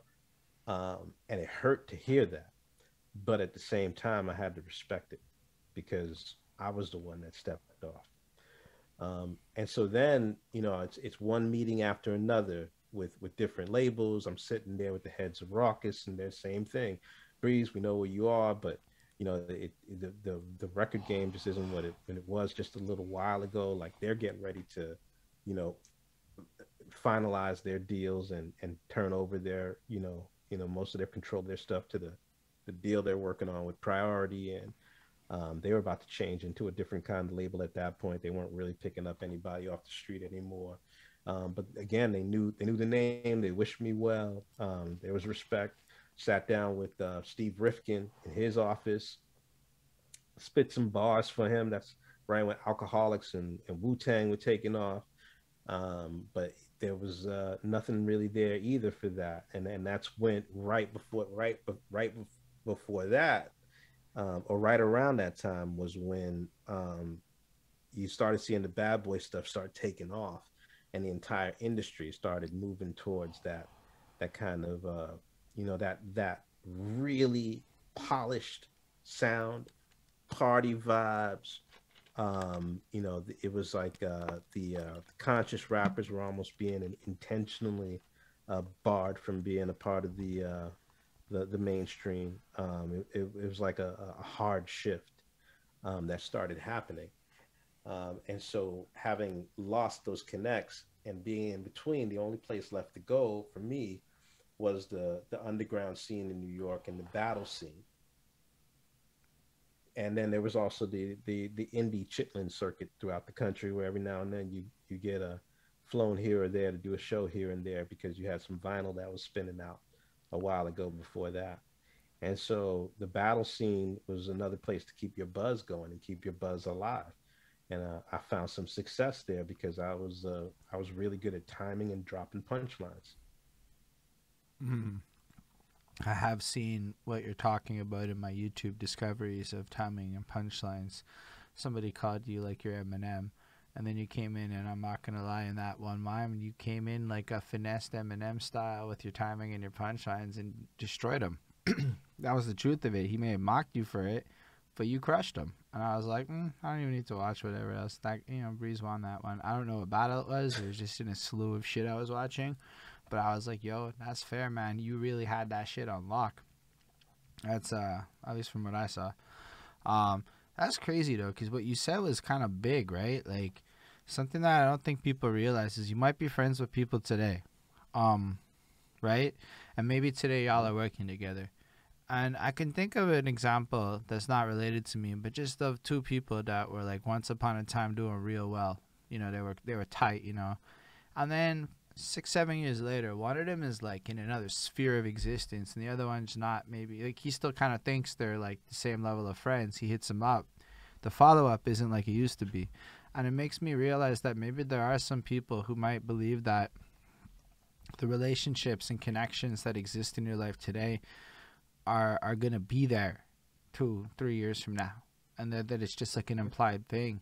And I think the lesson from what we can take from what your story is that sometimes it's not even true. Sometimes when the time comes, even if everybody loves it, it's just that unfortunately the time is no longer what it was, and the people are no longer in the same position to be able to do what they once did, meaning that you now have to go find new networks and new ways to approach life. And this happens to so many of us. So many of us go through moments that are exactly like that. I mean, I'm pretty sure most people do. I don't think most people actually do the right thing the first time. Like, I don't actually think that that's common, like that's that miracle shit that Hollywood sells.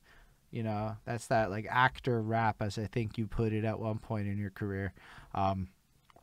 That would, like, is it bad? Is it good? I don't know, but the authenticity is attractive in 2021. So you on a good path in today's market. Well, that's a good thing. I did glaze over another huge segment of my upbringing when I was working with the Cassius Clay Mac, and that was the first time I was on Hot 97. So even though that was the first time my records were playing on Hot 97, was when the Dip Dip remix came out in late 97. In 95, there was a show called the Mic Check Show on Hot 97, and it was hosted by the Furious Five. And that's when the personal things were happening in my life, and I was about to quit rhyming altogether. And I was telling my man, Mark Caraballo, up in the Bronx, he lived right there, right near Yankee Stadium. And I was at his crib, and I was like, Mark, I think I'm going to quit. And he was like, nah, man, chill. There's this show. You got to call in. You got to get on. So we call. And they're like, what are the odds you're going to get on the show, right? And the dude's like, Hot 97, who's calling? I'm like, yo, Breeze, wanted to, see if I could rhyme. And he's like, all right, let's see what's up. And they put me on hold, and then they open up the mic, and I get to spit. And then on the Mic Check Show, the Furious Five would, if you caught a good flow, they would do this thing. They would just chant. Everything for them was a chant, right? They had chants for everything. So if you did a good rhyme, they'd be like, "You did your thing, homie. You did your thing. You did your thing, homie. You did your thing." Or if your rhyme was whack, they'd be like, "That was doo doo. That was doo doo. That." So you did not want to get that second one, right? So I remember having listened to the show before. Like I was nervous, but I gave it all I had, right? I was like, what do I got to lose? They told me to stay on the line. And then Mickey Benson, who was managing the Furious Five at the time, was like, they want you to come down to the studio next week.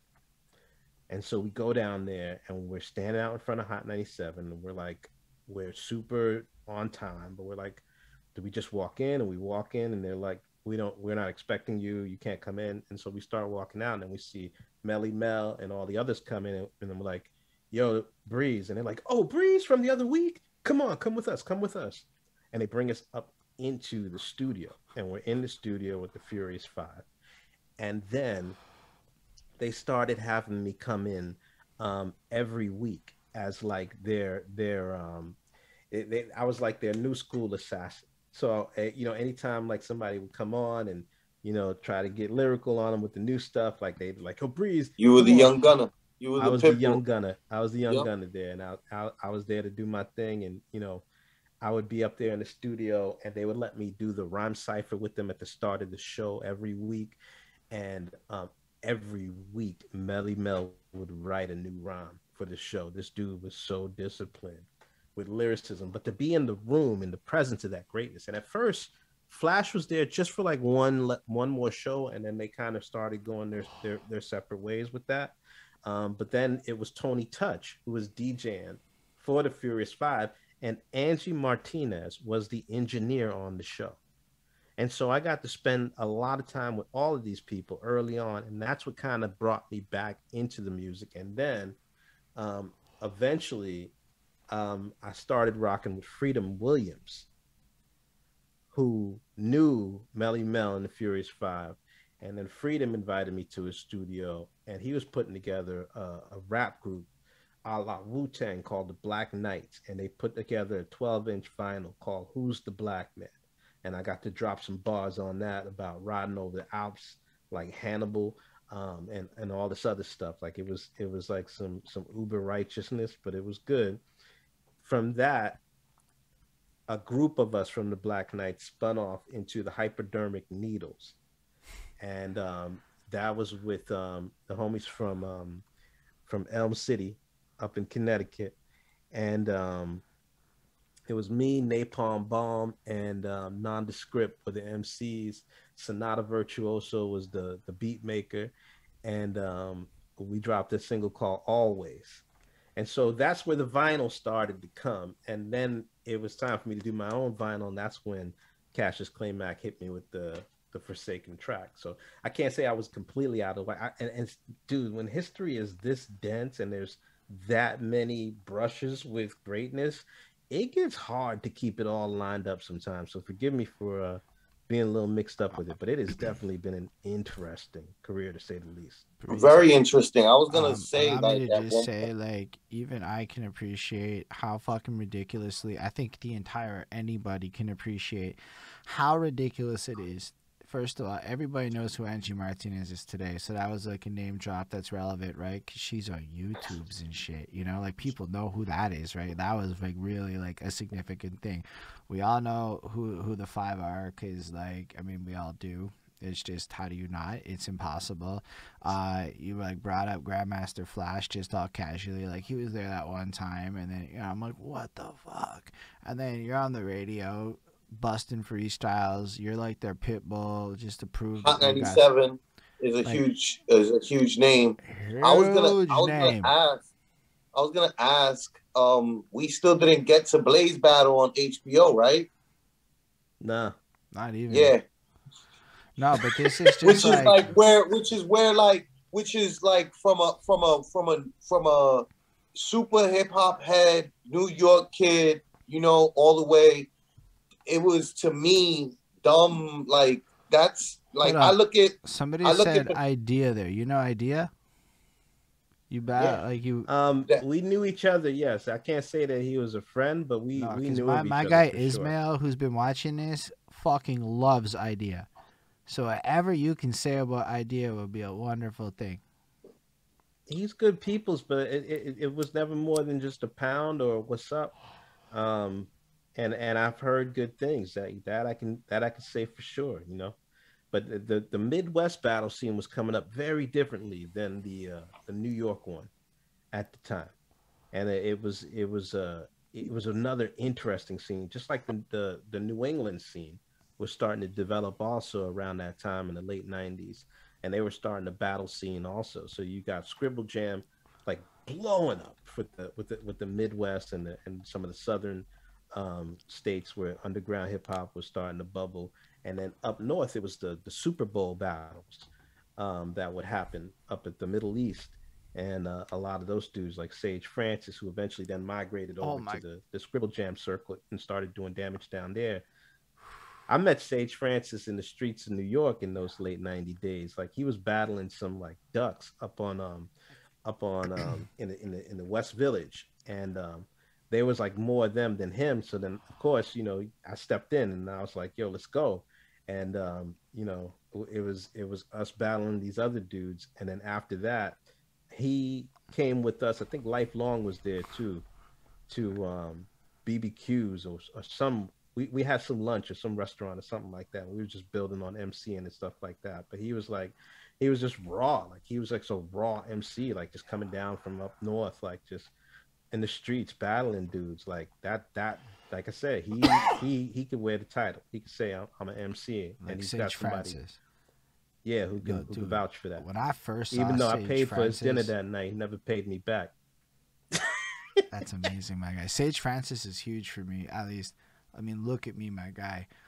I fucking saw Sage Francis for the first time. And like, cause yo, it was random as fuck. I discovered him by like some guy told me about Escape Artist was the track in like 2012 or 13 or something. And I had never heard anybody speed up on a hook like that. I was like, wait, you can go fast on the hook?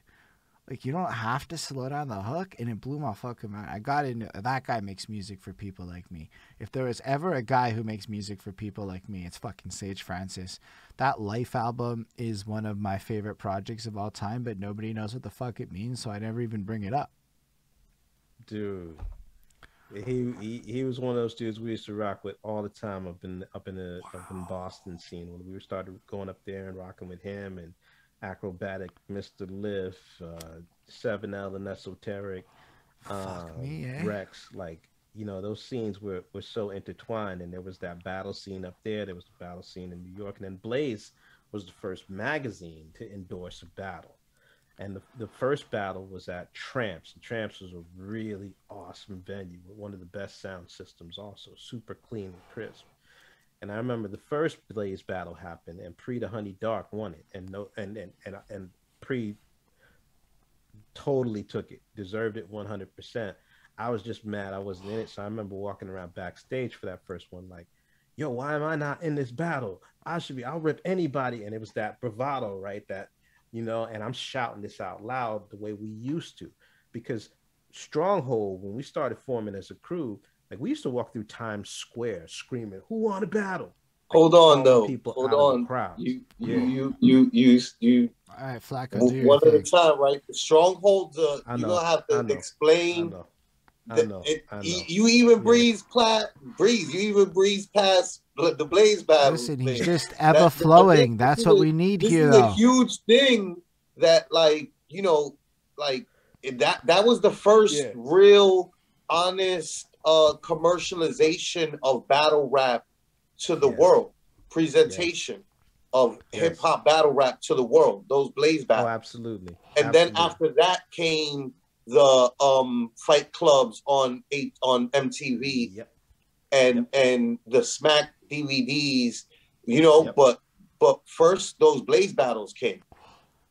Yo, that's interesting. On HBO. Yo, you gotta understand. HBO, I've talked to a lot of HBO, and they had RZA and Capadonna, who were signed artists at the time, on a major record label, participating with the guys like Breeze and like Pumpkinhead I guess Idea would be another name that, like, you know, Yep. Yo, like Idea is people, pretty cool. Like, I mean, maybe you don't think he's pretty. I don't know how much you listen to Idea, Flacco. From what I've seen of your Facebook posts, I'm gonna assume not a lot.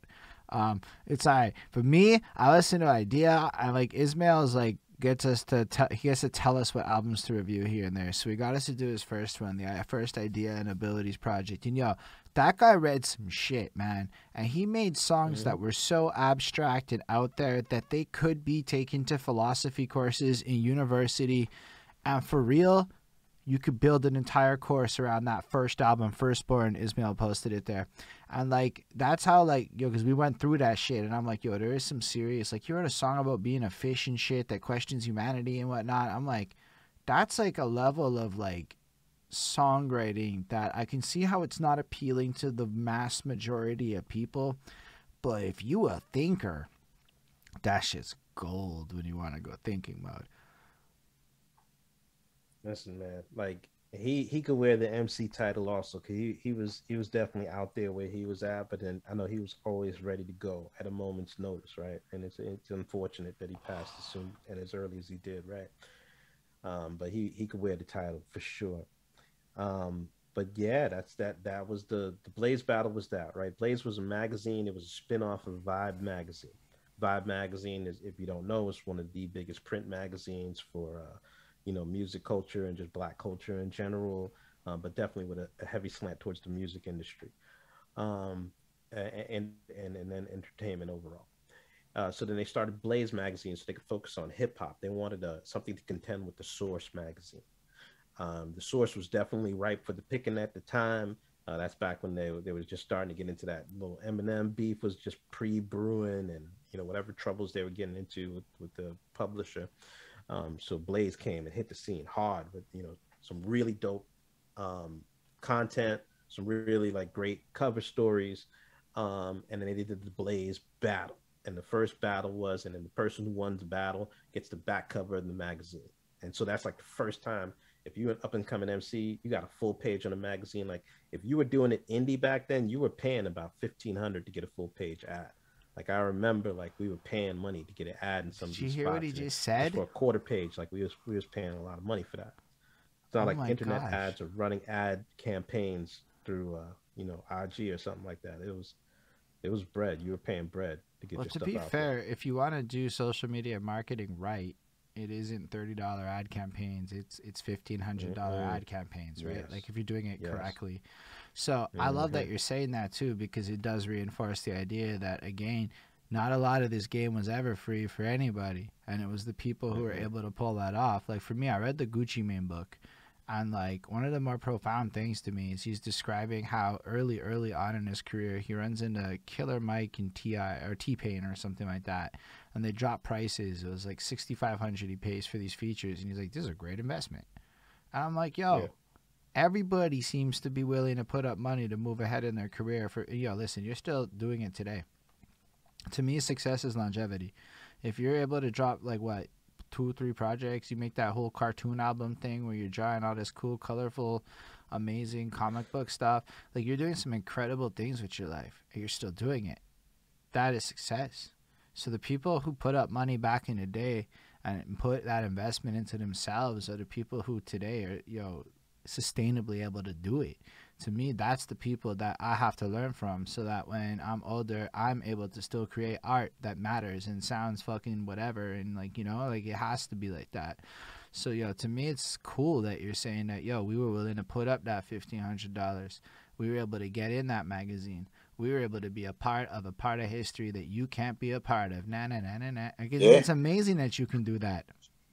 And by the way, like I want to like also give flowers. Like that's you guys, that Blaze thing for like my generation, my era, like I looked at it like this is where I want to get to. This is what I need to strive to. All everybody who is there, that was the goal. That was what I'm looking at as like, oh wow. There's a lane here. There's something that I can figure out and try to get to, and that's flowers for being a part of that. being a part of pushing that boundary. If you didn't strive for that, I wouldn't have seen that I could strive for that, right? My man, I appreciate you for that, and I definitely appreciate the acknowledgement there, and uh, that's something that for the Blaze battle, right? That was the jump off. That was the catalyst. That was the set off. That is why battle culture got to where it is as fast as it did now, and we might not be where it was now if not for that. And so when I jumped into that second Blaze battle in '98, in November, it was a whole different group of contenders. I mean, there was some really, really dope MCs in that lineup. My first round was against Dice Raw from Philly. Proof was in that battle right there. The Lonnie B from the Super Friends. And so the battle with me and Pumpkinhead was the one though where they were like, "Oh, there's something here," because that was the first time they asked for a third round because they did the sound meter, and it might have. I wish I would have known who it went to after the second verse, but it was so close after me and PH's second round that the crowd was screaming one more round, and they saw that thirst in the eyes of the crowd, and they were like ching ching, and so even though that wasn't the winning round from the battle, that was the round that they put on these promotional cassettes that they started printing up. These little styrofoam cassettes, VHS tapes. And those VHS tapes were then heavily circulated at all of the seminars after that. And that's where a lot of people got to know me was from that VHS tape. That VHS tape was the catalyst that got them onto HBO for their HBO battle, which Idea and Shells were in the last round on. But I didn't Wow. get into that battle because, again, it was part ego, but also I felt like I was deserving. I was up in Blaze like, yo, how can I help administrate? How can I help get behind the scenes? I want a piece of this. I want to help be a part of this. And that's when they were like, um, yeah, well, we're not going to give you anything to get involved in it if you want to get involved in it. And I'm like, but look at what I've already done with this so far. And they were not trying to hear anything about a partnership. And so I had nothing to do with the HBO battle. But then when they were planning the second HBO battle, they had me in the wings ready to battle the champion of that one. And that's when E-Dub won. Or was that the first one that E-Dub won? Whichever one E-Dub won, I was waiting in the wings because they wanted the last Blaze champion to battle the new one. And so I still have the Blaze Grand Champion jacket because me and E-Dub never got to mix it up because something happened in the venue, had to shut everything down. So they gave me the jacket signed by Russell Simmons, and I had the Grand Championship for Blaze. And then they moved on to other things. That's But huge. from there, then other companies started picking up on what they weren't able to capitalize on with failing to launch that platform because also Blaze was on the precipice of closing out altogether. So soon afterwards, Blaze magazine was gone. Okay. Viacom wanted to dip their toes into it, and that's where I'm sure Zoo might have shared a little bit of this story also, where one of my boys who was in my original rap group home, my man Fu Live, he worked at Viacom, and he was like, "Yo, they're trying to do something with MC battles. I know you're still on the scene. Can you come through with some heads? Maybe show some of the producers what you guys can do." And I put out a call, and I brought about 10, 15 MCs down to Viacom studio on Broadway, and we went up to the little boardroom, and they heard a bunch of us rap, and they picked Zoo, they picked Penn, and who was the third person? I think Penn had a homie Mistress. They picked Mistress also, and they wanted to space them out and give them opportunities to rhyme also, and they were going to add it to the DFX program, and that would be the platform they would launch this thing. And it was like a really small segment of the program, but that's where they started with the MC battle. But it was just spit one verse, no back and forth at the time. Right. And then at a certain point, as these companies will do. It was like, okay, Zoo's winning again. Of course, Zoo's winning again, right? You open up a door for a real MC, like you're not going to bring anything up that's going to knock that out, right? So they were like, all right, we need to do something because Zoo's winning again. And then they called me in, but they weren't interested at first, right? But they were like, okay, let's get it MC and MC. And I would never go at Zoo ever, right? And I would not want to. And I just got too much love for the brother to do anything like that. So we just spit verses for premiere. We just freestyled, and we build the way we do, right? And then Primo gave it to me that night.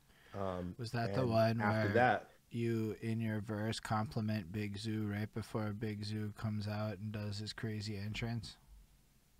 heck yeah. Because I saw that on YouTube earlier today. Because Big Zoo brought that up and told us about that on my interview with Big Zoo. And Yeah, so I was gonna say like we actually watched that video today. Even my guy is like, we just watched that. It's like a so it's really cool to hear you talk about that, but be able to like actually picture it. And shout out Big Zoo. That's some charisma, my guy. And the other thing too, Flex had been the judge because he was the DJ previously, right? And Flex really connected with Zoo, and I guess on some level with the whole aspect of the MC battle being a part of that show, right? And I think he was very upset that he wasn't a part of the decision. And so Flex and I had a really cold relationship on that show the entire time. There was barely any interaction, and he never showed me love on camera. On camera, he was always trying to, tell me to calm down and calling me gas, and then that just made me get more cocky and start talking more shit, right? So definitely, again, another political misstep of so many throughout the career, but I think I ended up all right. So fuck it. But you know, so then it started confounding them as I continued to win because that's not MTV's thing. They want new flavor, chew it, spit it out. New flavor, chew it, spit it out.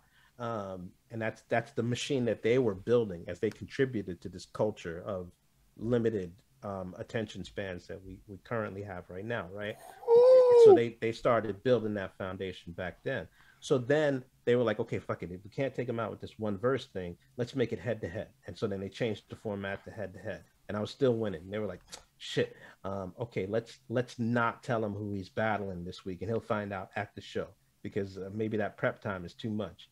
And it was. You're gonna give an MC 8 hours, and I know who I'm gonna be facing off against later. A real MC, like I'm coming prepared. Even if I'm not writing it down, bars are forming throughout the day. So from rehearsal until the fucking show goes live, I got that 2 lines and I'm going to fit within that 30 seconds that are going to knock you out. And so that last one with the El Gant, it was the dude can't make it over here for the sound check. We don't know what's up. And me, like, I'm in there with the flu, but I'm like, I'm going to try to do what I can do and try to get through it. And I essentially was not delivering. And lyrically, in the verse, I gave him the round because I did not come through with it. And that's the kind of MC I am. Wow. And still ended up with 49% of the vote. So I think back sometimes, like I could have ended undefeated because that was going to be my last battle anyway. So then he goes on a little run afterwards and on a little tear. And then when they figured out, like, damn, we give an MC the reins and they don't let go, this isn't working for us. And then they eliminated it from the show during his run. That's crazy. A little while later, hold on. What you're saying is, team. Yeah. So what you're saying is, MTV gave people or whoever the choice, right? Like I don't know who was the one that was choosing the winner. First, the DJ was choosing, then they opened it up and did an online voting system. So the people were picking, then they changed it to a head-to-head and online voting system. And with all of that, effectively, democracy went against MTV's wishes, so they nixed the situation rather than listening to what the people wanted because it didn't fit into what they were hoping to do with shit. Yes, what they were hoping, but they did learn from it, and that same team that oversaw the battles on DFX set up shop at 106 in Park. I have a quick question. Can I pause real quick and go run to the washroom, and I'll be back in 2 minutes? Absolutely. Awesome. Flacco usually holds it down and talks at this part. Yeah, nah, I got you. Absolutely. Nah, but this is because this is very important because Breeze, like I tell people a lot, like when it comes to like battle rap, like there's like a pride that I feel that we have that is rightfully earned because like it's not even a pride that comes from winning these battles or having the gall to get into these battles, right? But like literally we finally created like after all that work that you guys put in, what Penn, Pumpkinhead, Sarah, me, what Direct and Grind Time, what we all set into effect essentially is a lane. We created a lane where there was no lane for us. There was no lane. There was no love. There was no nothing. The music industry shunned us. Nobody wanted a part of us. We were the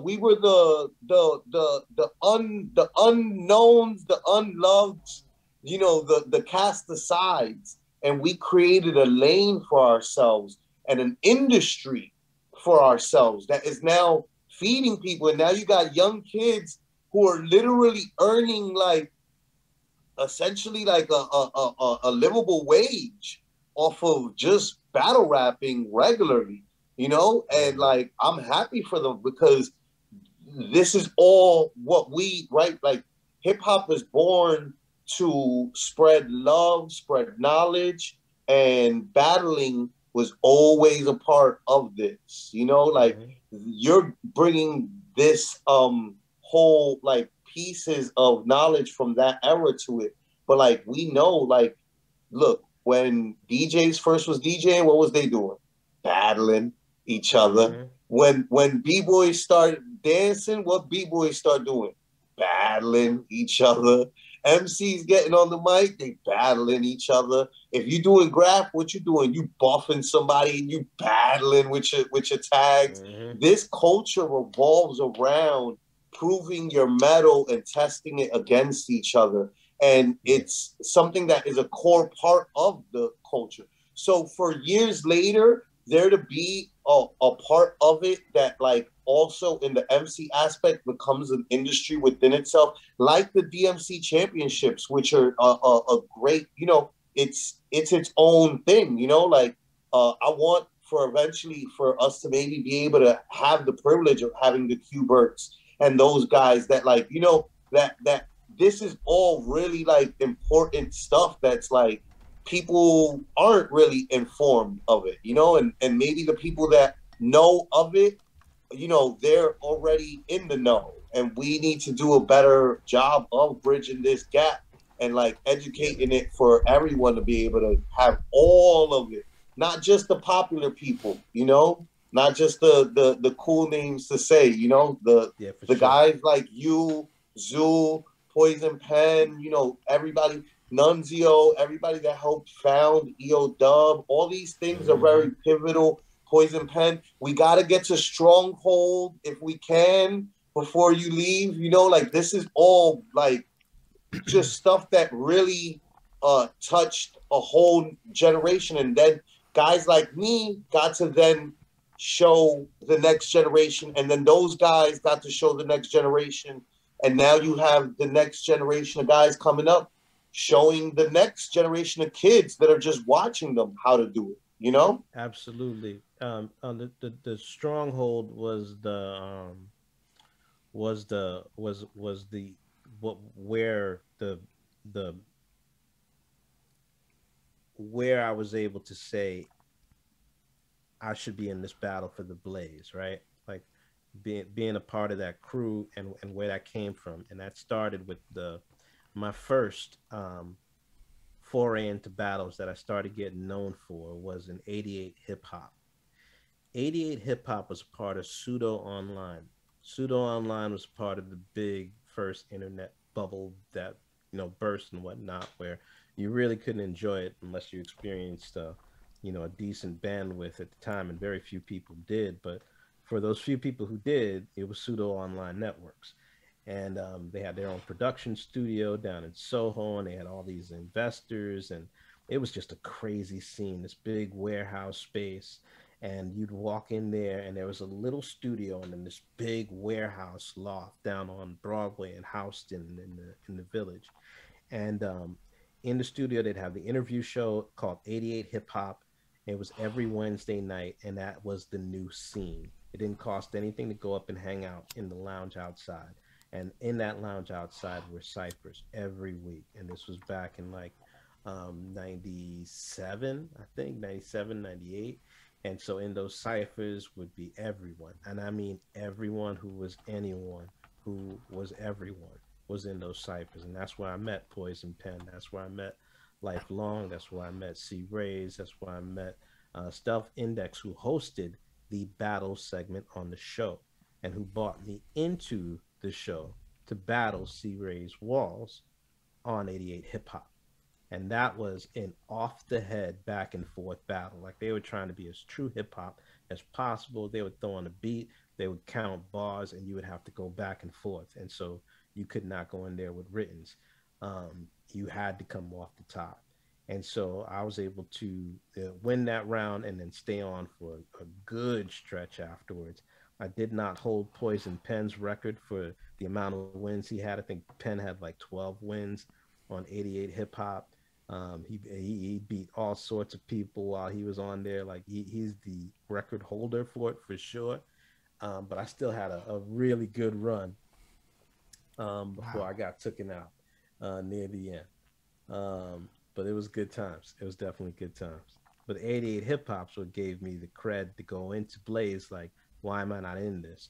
Because everybody on the scene knew how I got down from those 88 Hip Hop battles.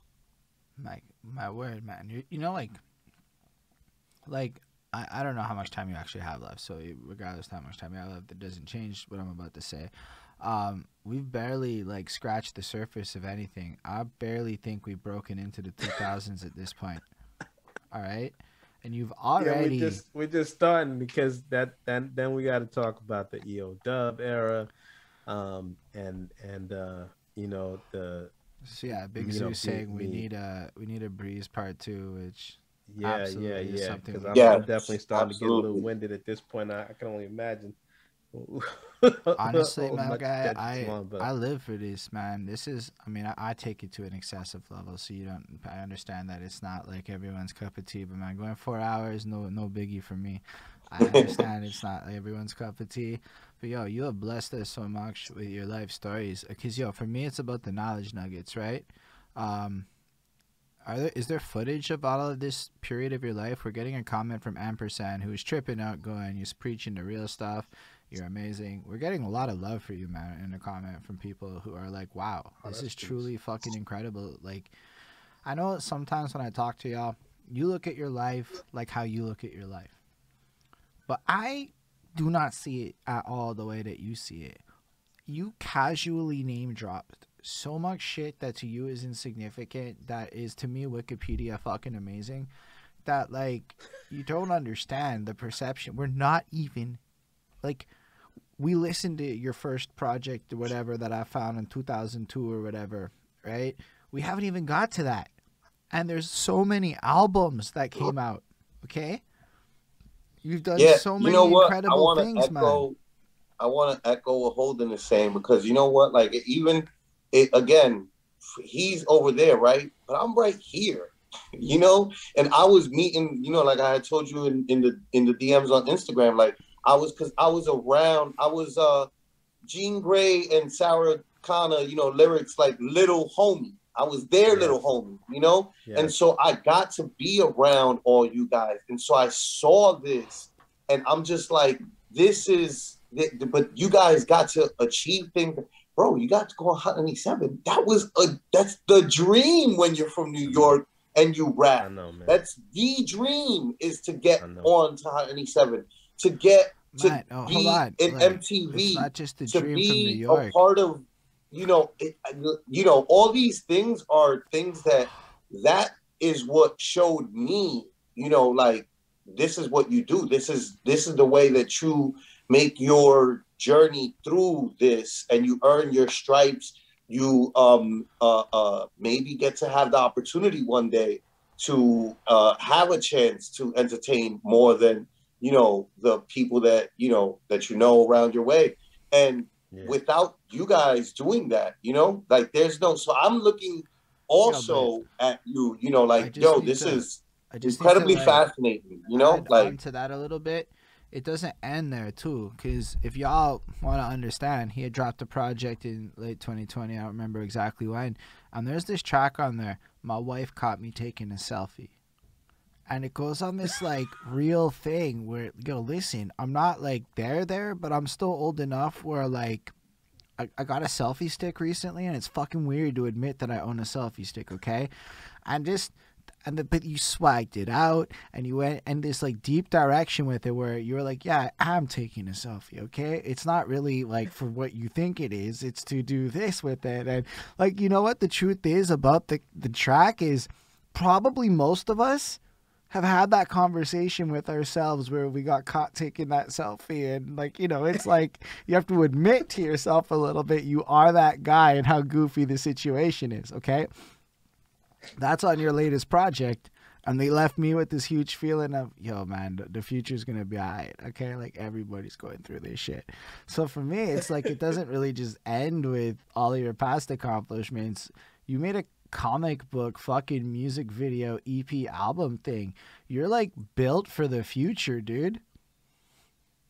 But there's a key difference now than before, and that's going to be a big part of part two of the conversation because there's the EOW stuff, there's the NBC stuff, there's the there's a big chunk of homelessness and denial, and then the well just running completely dry as far as like resources and outlets, right? Like there's that piece of it, and then there's now where it's the after going through what I'd gone through in that time frame, it's the rebuilding of a different type of stability, just stepping back from the scene and then returning to the scene at this point after having stopped to take care of business, because that's one thing that I think happened to a lot of my peers is that we got so entrenched and so focused, and we leaned on so many people for so many favors, and that one more this, or this one here is going to be it, like it's going to do it for me. And it happened for so few, that after calling in all those favors or borrowing all those borrows, like it left a lot of people in pretty dire straits. So there's a lot of brothers out there, currently in the process of rebuilding from the investment of that time and oftentimes resources and money. But I definitely, could have been a lot wiser about that earlier on, and have continued with some consistency rather than having had to been forced to take that break. But at this point in time, I came back because of the release that I had originally found from it, and it's very different to be doing it comfortably when you don't have to, as opposed to trying to do it to get your next meal. So And that's where the 2000s started getting really tight, when it was rapping to eat. yeah, I can't wait to hear the rest of it for real. But I gotta say that listening to you talk, hearing your wisdom, I can think of like 30 things you could do on the internet that would make serious bank. You're fucking interesting. You're so good at this. Like, you're teaching us like we in class, but we want to come back for more. That's a gift, man. That's all I gotta say about that. That is a gift. But I get the feeling that this is a good time to like wrap it up. And so we did have one question that was asked far before this project, before the interview thing, when we were listening to that EP that had that track with the cell phone selfie thing. Who produced it? We couldn't figure it out.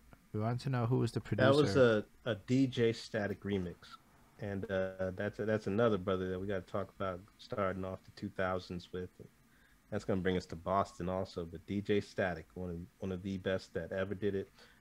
Immortal Techniques DJ on the road, rocking with Penn and all of us for like Mm. decades now. That's a remix from a track that I had done for DJ Black Panther, who passed away not too long ago.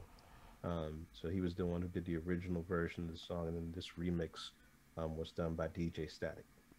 That's really cool. Oh, but Old Man Fall is the yeah. Old Man Fall is what he Yeah, wanted to know. I was yeah. wrong. Sorry.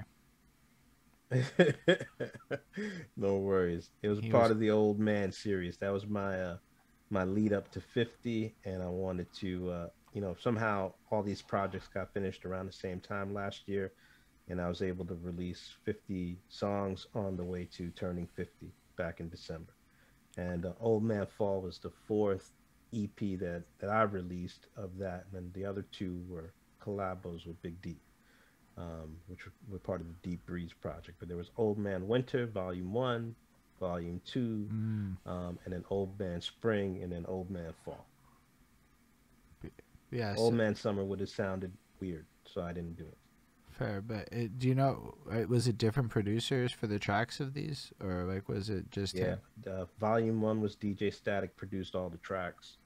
Volume 2, Fifth Seal produced all the tracks. The third one, Old Man Spring, was by my man Chrome. He did all those tracks. And then for Old Man Fall, it was a mix, and that was like different producers that I've worked with throughout the years. Like, but all of these are relationships that I cherish, and I really Right, appreciate. So I don't just do songs with people because they have a name. right, right, right. It's oftentimes at this point in time where it's all about the relationships. Even what you just said is kind of what the kids are doing. So you just dropped how 17-year-olds and 20-year-olds are playing the music game right now. So it's actually really cool that like you're playing the game the way the youth are. That's like really inspiring, isn't it? Yeah, Um. man. So yo, I got thank you. hope for this wave. This wave's looking good. This wave is looking really good. I agree entirely. Yo, thank you for real for being here. It is sincerely our pleasure to learn with you. You gave us a lot of your time, which is always a gift. That's how I see it. You taught us a lot of things. We got to learn your history a little bit, a good foundation for when we get into the next parts of your journey. Yeah, man. And with that, I just gotta say, like, it's so cool. Like that's the best way I can put it. This was a very cool one for me. I feel like your energy is really amazing, and you're just so sincere with it that like it's delightful to talk to you. That's honestly how I feel with it. Yeah, I don't know if you have any last words, Flacco. If you have any last words. I just want to say thank you again, for real. Much appreciated. Thank you for everything you did. Thank you for everything you continue to do, right? Because that's the path that we all follow behind. Like, I'm the next gen, so it's just like I look at it like, yo, this is me, like, because I'm not gonna stop like making music ever, like that's not. Yeah, It's man. just if when you do this is how it is for us, and it's Yeah. just like a forever Yeah. thing. And it's just like, so thank you very much, and thank you for coming on. And yeah, please, like, let's have you back on for a part two if we can. Yeah. I'll be more than happy to come back through, man. Like I said, this was very therapeutic for me as well. It helps to reflect, and this was a great time of reflection. I appreciate y'all for having the curiosity and for digging this deep, because I am an acquired taste for most. And although I'm connected in so many interesting ways to so many different personalities, like it's definitely one of those stories you got to dig to find. So I appreciate y'all being curious enough No, that's to get to this Flacco. part. Flacco Let is me see straight what's up up. the. I am curious just to hear your story, but we got to give Flacco his flowers here. He was like, "Nah, you got to do it." And then with Big Zoo also made you sound super interesting, and I'm like, I don't know who Breez Evahflowin is, and they're like, Hmm. well, I know. we can Yeah, rectify nah, I this know. situation. Yeah, Poison Pen, and that's just been because my thing is just not. Let's choose do everything natural, right? And Holden is like a great interviewer, and he also is. He wants to know. He wants this knowledge, and it's just like, to me, it's like, let's just keep on connecting dots, right? So Mm, like, if we're interviewing Zoo and we're interviewing Penn, and they both mention Breeze, it's just like, well, Hmm. the logical step to me is like, we should have Breeze on so yeah, that Breeze can cause talk Yeah. yo, about, and Well, and because it fills out the picture, but it's also because like, everybody's looking from each of our perspectives, right? So it's yeah. a different uh uh uh, portrait that we paint, but it's all a part of like the bigger canvas But that what's we're all really- painting together in the culture, you know? Yeah. And it's just one big old graffiti wall. It's one big old, you know, the Harlem picture, you know, like of like the jazz renaissance era. But like, remember when they did it again? The double XL, you know, it's just that. And each of us gets to like look at, you know, what we put up there, but when we put our stories together, it makes the picture a little bit more clearer to see. And on top of that, and just to kind of shift it to the audience watching, because we always have to thank the audience who's watching this live on various platforms. Yo, at least on my chat, there are people coming back like week over week. So they watched Poison Pen mention your name, and they actually watched Big Zoo mention your name. So in a sense, like you're giving people who really don't know any of this a real window. And I can't pretend like it's a crazy number of people, but I'm the kind of person that's like, yo, one person's an amazing number of people in a sincere way. But the fact that there are people who are able to stack this knowledge along with us, and everywhere it's streaming, a couple more people are going to collect over time. It's like you're helping us achieve this bigger goal of showing the world what really happened. And that's how I look at it. You know, also over here, because I always do the watch party on my Facebook, and like people are in and out the whole time, you know, like the homies are all like very like complimentary of like everything, like, and just, oh, I remember that. And you know, so there's like even people watching. Somebody shared it on my Facebook, said solid interview, tagged me with it. And that's not like really me as much as it's you being quite interesting, sharing real knowledge. I can only work with what's available in front of me, my guy. That's the truth of the situation.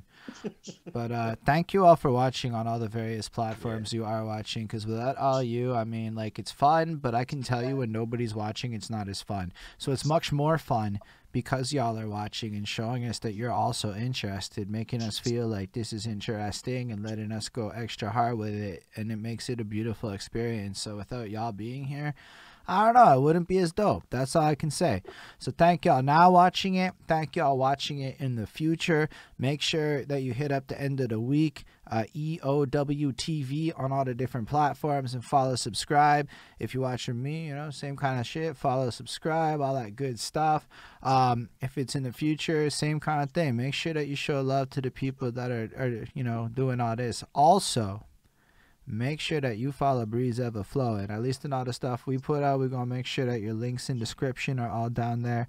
All the Instagram and all the good stuffs that we could find about you. The YouTubes.